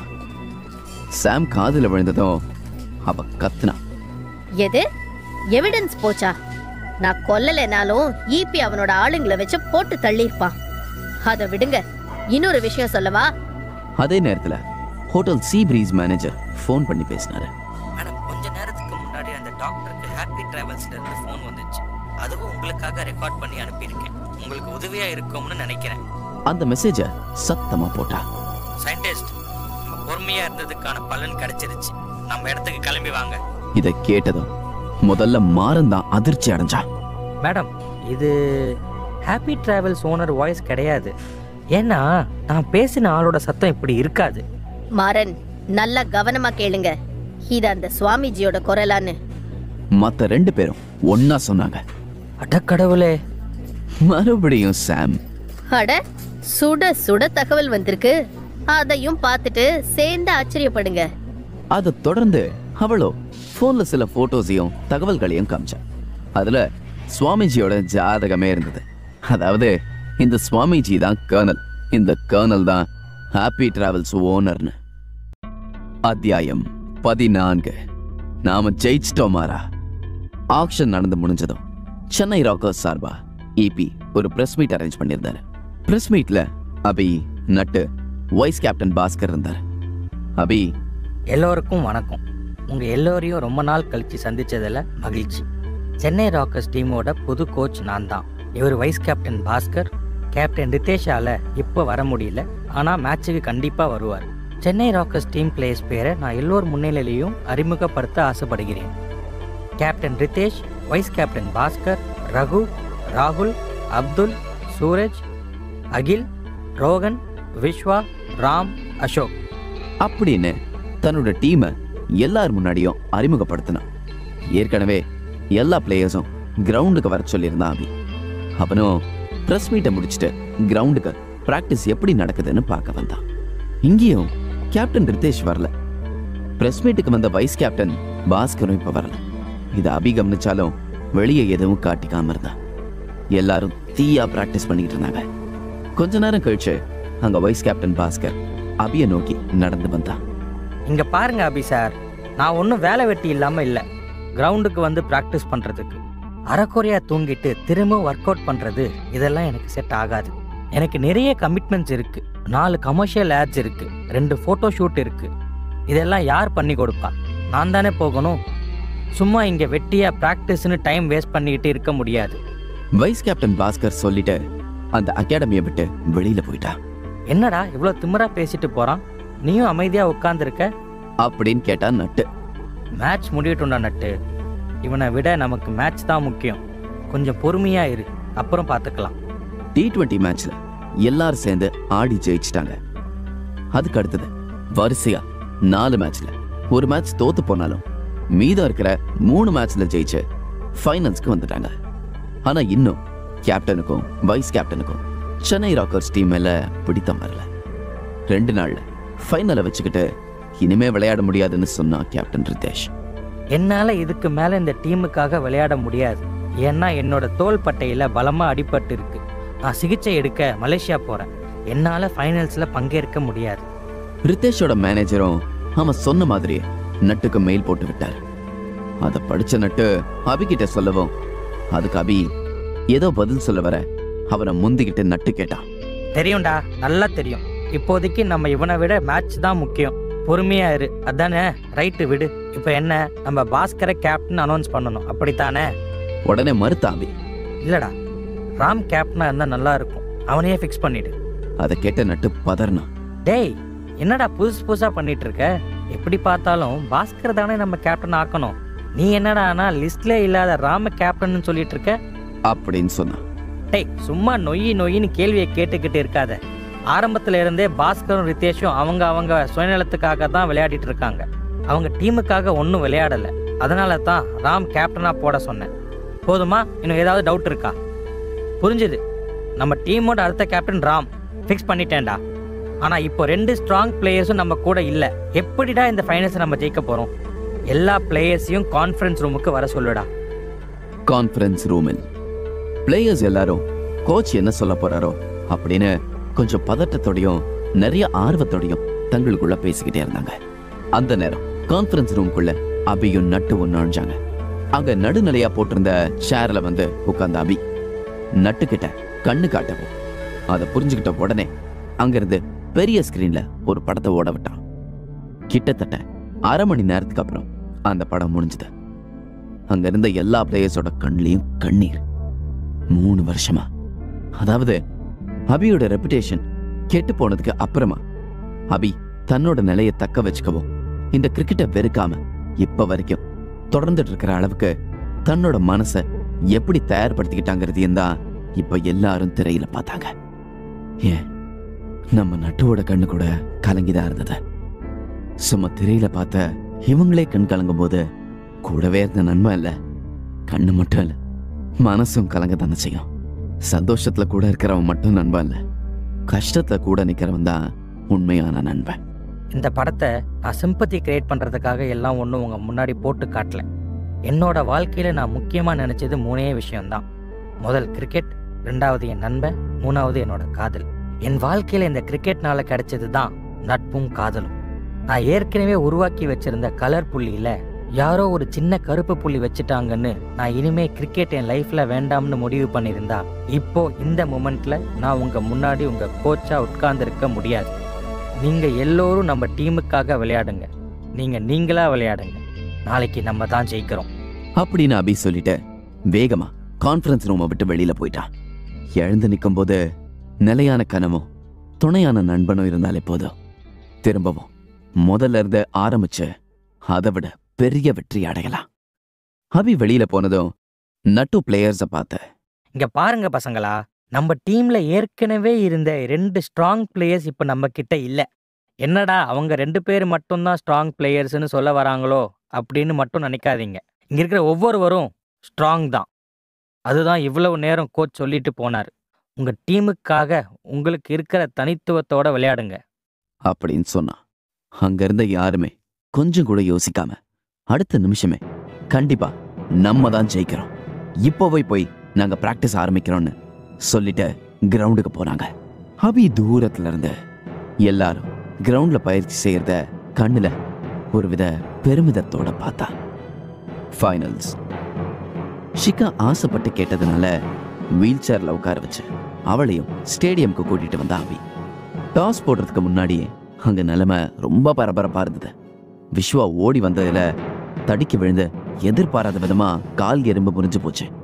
நட்டு அபி கிட்ட வந்து பதறனா, மச்சான் இப்போ என்னடா பண்றது? இவங்களுக்கு பதிலா நம்ம யாரை விளையாட வைக்கலாம்? அபி பதட்டப்படாம அமைதியா, நம்ம விஸ்வாக்கு பதில் ரகுவை களத்துல இறக்குவோம். நட்டு ஆச்சரியமா அபிய பார்த்து எப்பட்றா அப்படின்னு கேட்கவும், அதெல்லாம் அப்படிதான், நீ மூடிட்டு போ. ரகு நீங்க வா அப்படின்னு ரகு கிட்ட எப்படி விளையாடணும்னு எல்லாத்தையும் எக்ஸ்பிளைன் பண்ணி அனுப்பி வச்சான். Chennai Rockers vs Kanyakumari நாக்கர்ஸ். டாஸ்ல Kanyakumari நாக்கர்ஸ் win பண்ணி பவுலிங் சூஸ் பண்ணிட்டாங்க. சென்னை டீம் பேட்டிங் பண்றதுக்கு ரெடியா இருந்தாங்க. முதல்ல களம் இறங்கின பேட்ஸ்மேன் அகில் 5 ஓவர்ல 3 விக்கெட். அடுத்ததா களம் இறங்கின அசோக் 7 ஓவர்ல 4 விக்கெட் எடுத்து கேப்டன் ராம் செஞ்சுரி அடிச்சிட்டான். எப்படியோ 249 ரன் எடுத்துட்டாங்க.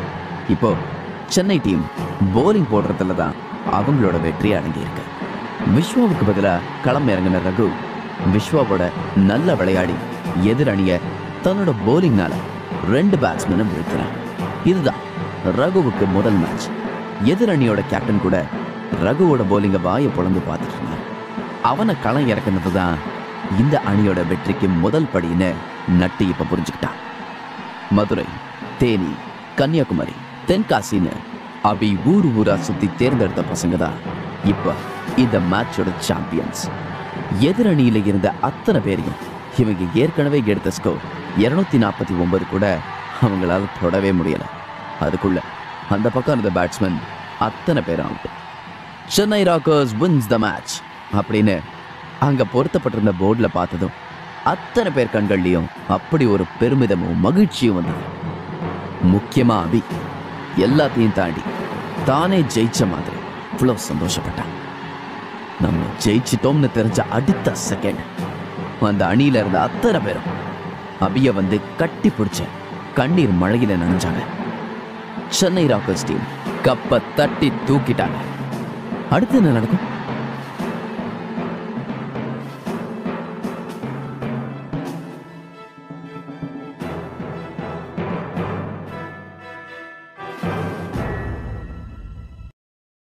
அத்தியாயம் 15. தங்க புஷ்பம். இந்தியன் ஆர்மியை விட்டு 1995ல டிஸ்மிஸ் ஆன கொரோனல் சத்யமூர்த்தி ஹாப்பி டிராவல்ஸுங்கிற பேர்ல வெளியுலகத்துக்கு டிக்கெட் புக்கிங் மாதிரியான வேலையை பார்த்துக்கிட்டு குருவி மாதிரி போய் கள்ளக்கடத்தல் பண்ண ஆரம்பிச்சு பணத்தாசையில கொஞ்சம் கொஞ்சமா மக்களை எதை பார்த்து ஏமாறுவாங்களோ அந்த வேஷம் போட்டு இவனோட போத வியாபாரத்தை வளர்த்துக்கிட்டு இருக்கான். இதுக்கு இவன் கை கோத்துட்டு இருக்கிறது ஈபி கூட. ஈபி ஜெயில இருந்தப்போ இவன் கைதிகளுக்கு யோகா கத்து கொடுக்கறேன்னு சொல்லி பேசியிருக்கான். அப்பதான் 2 பேருக்கும் நடுவுல டீல் முடிஞ்சிருக்கு. தனக்கு தெரிஞ்சதை சொல்லி முடிச்சுக்கிட்டா டிசி சமுத்ரா. அடுத்து அவளோட சிறப்பு படையை கூப்பிட்டுக்கிட்டு 4 ஜீப்ல 20 பேர் 2 குழுவா பிரிஞ்சு ஈசிஆர்ல இருக்கிற ஈபியோட கிரிக்கெட் ஸ்கூலுக்கு போனாங்க. ஒரு குழு முன் வழியா போய் அங்கிருந்த செக்யூரிட்டி ஆளுங்களை கவனத்தை கலைக்க சாம், இன்னொரு டீம் கூட முன்னாடி ஏகா கூட சுவர் ஏறி குதிச்சு போனாலே அதேபடியா போனா. அவளை பின்தொடர்ந்து சத்தமே இல்லாம அவளோட ஆளுங்களும் சைலன்சர் போட்ட துப்பாக்கியோட போனாங்க. முன்னாடி வந்த 4 ஆளுகளையும் சுட்டுட்டு முன்னேறி போனாங்க. சாம் கைய காட்ட எல்லாரும் ஒரு இடத்தை பார்த்தாங்க. அங்க மட்டும் கொஞ்சம் அதிகமா பாதுகாப்பு இருந்துச்சு. அதுல ஒருத்த மட்டும் சுத்தி பார்த்துட்டு கிரவுண்டுக்கு கீழே ஒரு கதவு மாதிரி திறந்து போனதை பார்த்துட்டு சாம் அவனை பின்தொடர்ந்து போனான். அங்க முதல்ல இருட்டா இருந்துச்சு. அதுக்கப்புறம் போக போக பெரிய ஹால் மாதிரி இருந்தது. அங்க வரிசையா மேஜை போட்டு தங்க புஷ்பம் ஒவ்வொரு நேரத்துல குவிஞ்சு கிடந்தது. அதை பார்த்துக்கிட்டே முன்னேறி போன சாம் ஒரு கண்ணாடி அறைய பார்த்தா. உள்ள ஒரு ஆளு வெள்ளை கோட் போட்டுக்கிட்டு சில பல உப்பு மாதிரியான பொருளை வச்சுக்கிட்டு ஆராய்ச்சி பண்ணிக்கிட்டு இருந்தான். அந்த ஆளோட தோற்றத்தை வச்சே சாம் இந்த ஆள் தான் டாக்டர் மார்க் டிசோசா அப்படின்னு புரிஞ்சுக்கிட்டு அந்த கண்ணாடி அறை கதவை திறந்தா. சரியா அந்த நேரத்துல பின்னாடியில இருந்து யாரோ இவளை அடிக்க வரத கண்ணாடி வழியா பார்த்தவ சட்டுன்னு குனிஞ்சு ஒரு கால் மடக்கி இன்னொரு காலால அவனை உதச்சு தள்ளவும் தடுமாறி கீழே போய் விழுந்தான் தில்லி. அவன் சுதாரிச்சு எந்திரிக்கிறதுக்கு முன்னாடி சாம் பக்கத்து மேஜையில இருந்த போதமாவை எடுத்து அவன் மூஞ்சில வீசினதும் தில்லிக்கு தலைக்கு மேல பட்டாம்பூச்சி பறக்க ஆரம்பிச்சத. அவன் மூஞ்சிலேயே குத்துனா. சொல்லுடா, எங்க அந்த காண்டா மிருகம்? தில்லி உளர ஆரம்பிச்சான். கிளிக்கு ரெக்க முளைச்சிடுச்சு, கிளி நீச்சல் அடிச்சு போச்சு, அதுவும் கடலுக்கு.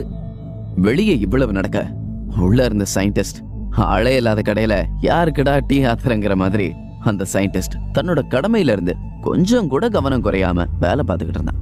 அட பாவிங்களா, ஒரு பள்ளிக்கூடத்துக்கு கீழே போதைப் பொருள் தயாரிக்கிற ஃபேக்டரியே வச்சிருக்கீங்களா? சாம் மொத்த இடத்தையும் சுத்தி பார்த்துக்கிட்டு இருந்தா. வாய பொழந்தவ அதிகாரிகளை சேகரிச்சா. அடுத்த நிமிஷம் ஊர்ல இருக்கிற எல்லா நியூஸ் சேனல்ஸ்க்கும் தகவல் கொடுத்து வர சொன்னா. உங்க எல்லாருக்கும் இங்க முக்கியமா இந்த ஸ்கூல் நடத்துறத பத்தி சொல்லியே ஆகணும். சுவாமிஜி, இபி, இன்னும் சில பெரிய மனுஷங்க எல்லாம் சேர்ந்து இந்த ஸ்கூலுக்கு அடியில அக்வாட்டிக் ட்ரீம் ப்ராஜெக்ட்ங்கிற பேர்ல ஒரு போதைப் பொருள் தயாரிக்கிற தொழிற்சாலையே நடத்திக்கிட்டு இருக்காங்க. இன்னும் உங்களுக்கு புரியுற மாதிரி சொல்றேன். கடல்ல இருந்து கிடைக்கிற ஒரு வித தாது பொருள், அதாவது கால்சைடு மற்றும் நுண்ணிய உயிரணுக்கள் அதிக அளவுல கிடைப்பதால கடல் பக்கத்திலேயே இருந்தா மட்டுமே அதிக அளவுல தயாரிக்க முடியும். யாருக்கும் சந்தேகம் வரக்கூடாதுன்னு இந்த ஸ்கூலையே விலைக்கு வாங்கியிருக்காரு விபி. மக்கள் கண் துடைப்புக்கு தான் இந்த கிரிக்கெட் டீம் வாங்கினதெல்லாம். அது மட்டும் இல்ல, இந்த ஸ்கூலோட பழைய ஓனர் இந்தியன் கிரிக்கெட் போர்டை சேர்ந்தவர். இபி அவர்கிட்ட இந்த மாதிரி பிராக்டிஸ் கிரவுண்ட் அமைக்க போறேன், ஸ்கூல் அமைக்க போறேன்னு இந்த ஸ்கூலை விலைக்கு வாங்கியிருக்காரு. சமீபத்துல ஒரு விளையாட்டு வீரரும் நடிகையும் இறந்ததுக்கு காரணம் இங்க தயாரிக்கிற தங்க புஷ்பம் தான். போதைப் பொருளை எடுத்துக்கிட்ட காரணத்தினாலதான் அவங்க செத்தாங்க. அடுத்த கட்ட நடவடிக்கையா இபி, சுவாமிஜி இவங்க 2 பேரையும் கைது செய்ய கிளம்பி போனா. இங்க சாம் பேசினது எல்லாத்தையும் நேரலையா டிவில ஒளிபரப்பானதும் நேர புவிக்கிட்ட போன ரிப்போர்ட்டர்ஸ் பல கேள்விகளை கேட்டாங்க. உங்க டீம் ஜெயிச்சதுக்கும் இபி சம்பந்தப்பட்ட இந்த போதை தொழிலுக்கும் சம்பந்தம் இருக்கா? இந்த அன்னைக்கான பேர் வாங்கினது, விளையாடி பழக ஸ்கூல் வாங்கினது, இதுக்கெல்லாம் பணம் செலவு பண்ணது வேணா அவரா இருக்கலாம். ஆனா இந்த கிரிக்கெட் டீம் முழுக்க முழுக்க என்னோடது. கோச்சிங் அபினவ் உருவாக்குன அணி இது. ஒவ்வொரு விளையாட்டு வீரரையும் தேடி கண்டுபிடிச்ச பொக்கிஷம் அவங்க. அதனால எங்க கிரிக்கெட் டீமுக்கும் இபி பண்ண தொழிலுக்கும் எந்த சம்பந்தமும் இல்ல. உண்மையை சொல்லணும்னா இப்படி ஒரு தொழில் அங்க நடக்குதுங்கிறது கூட எங்களுக்கு தெரியாது.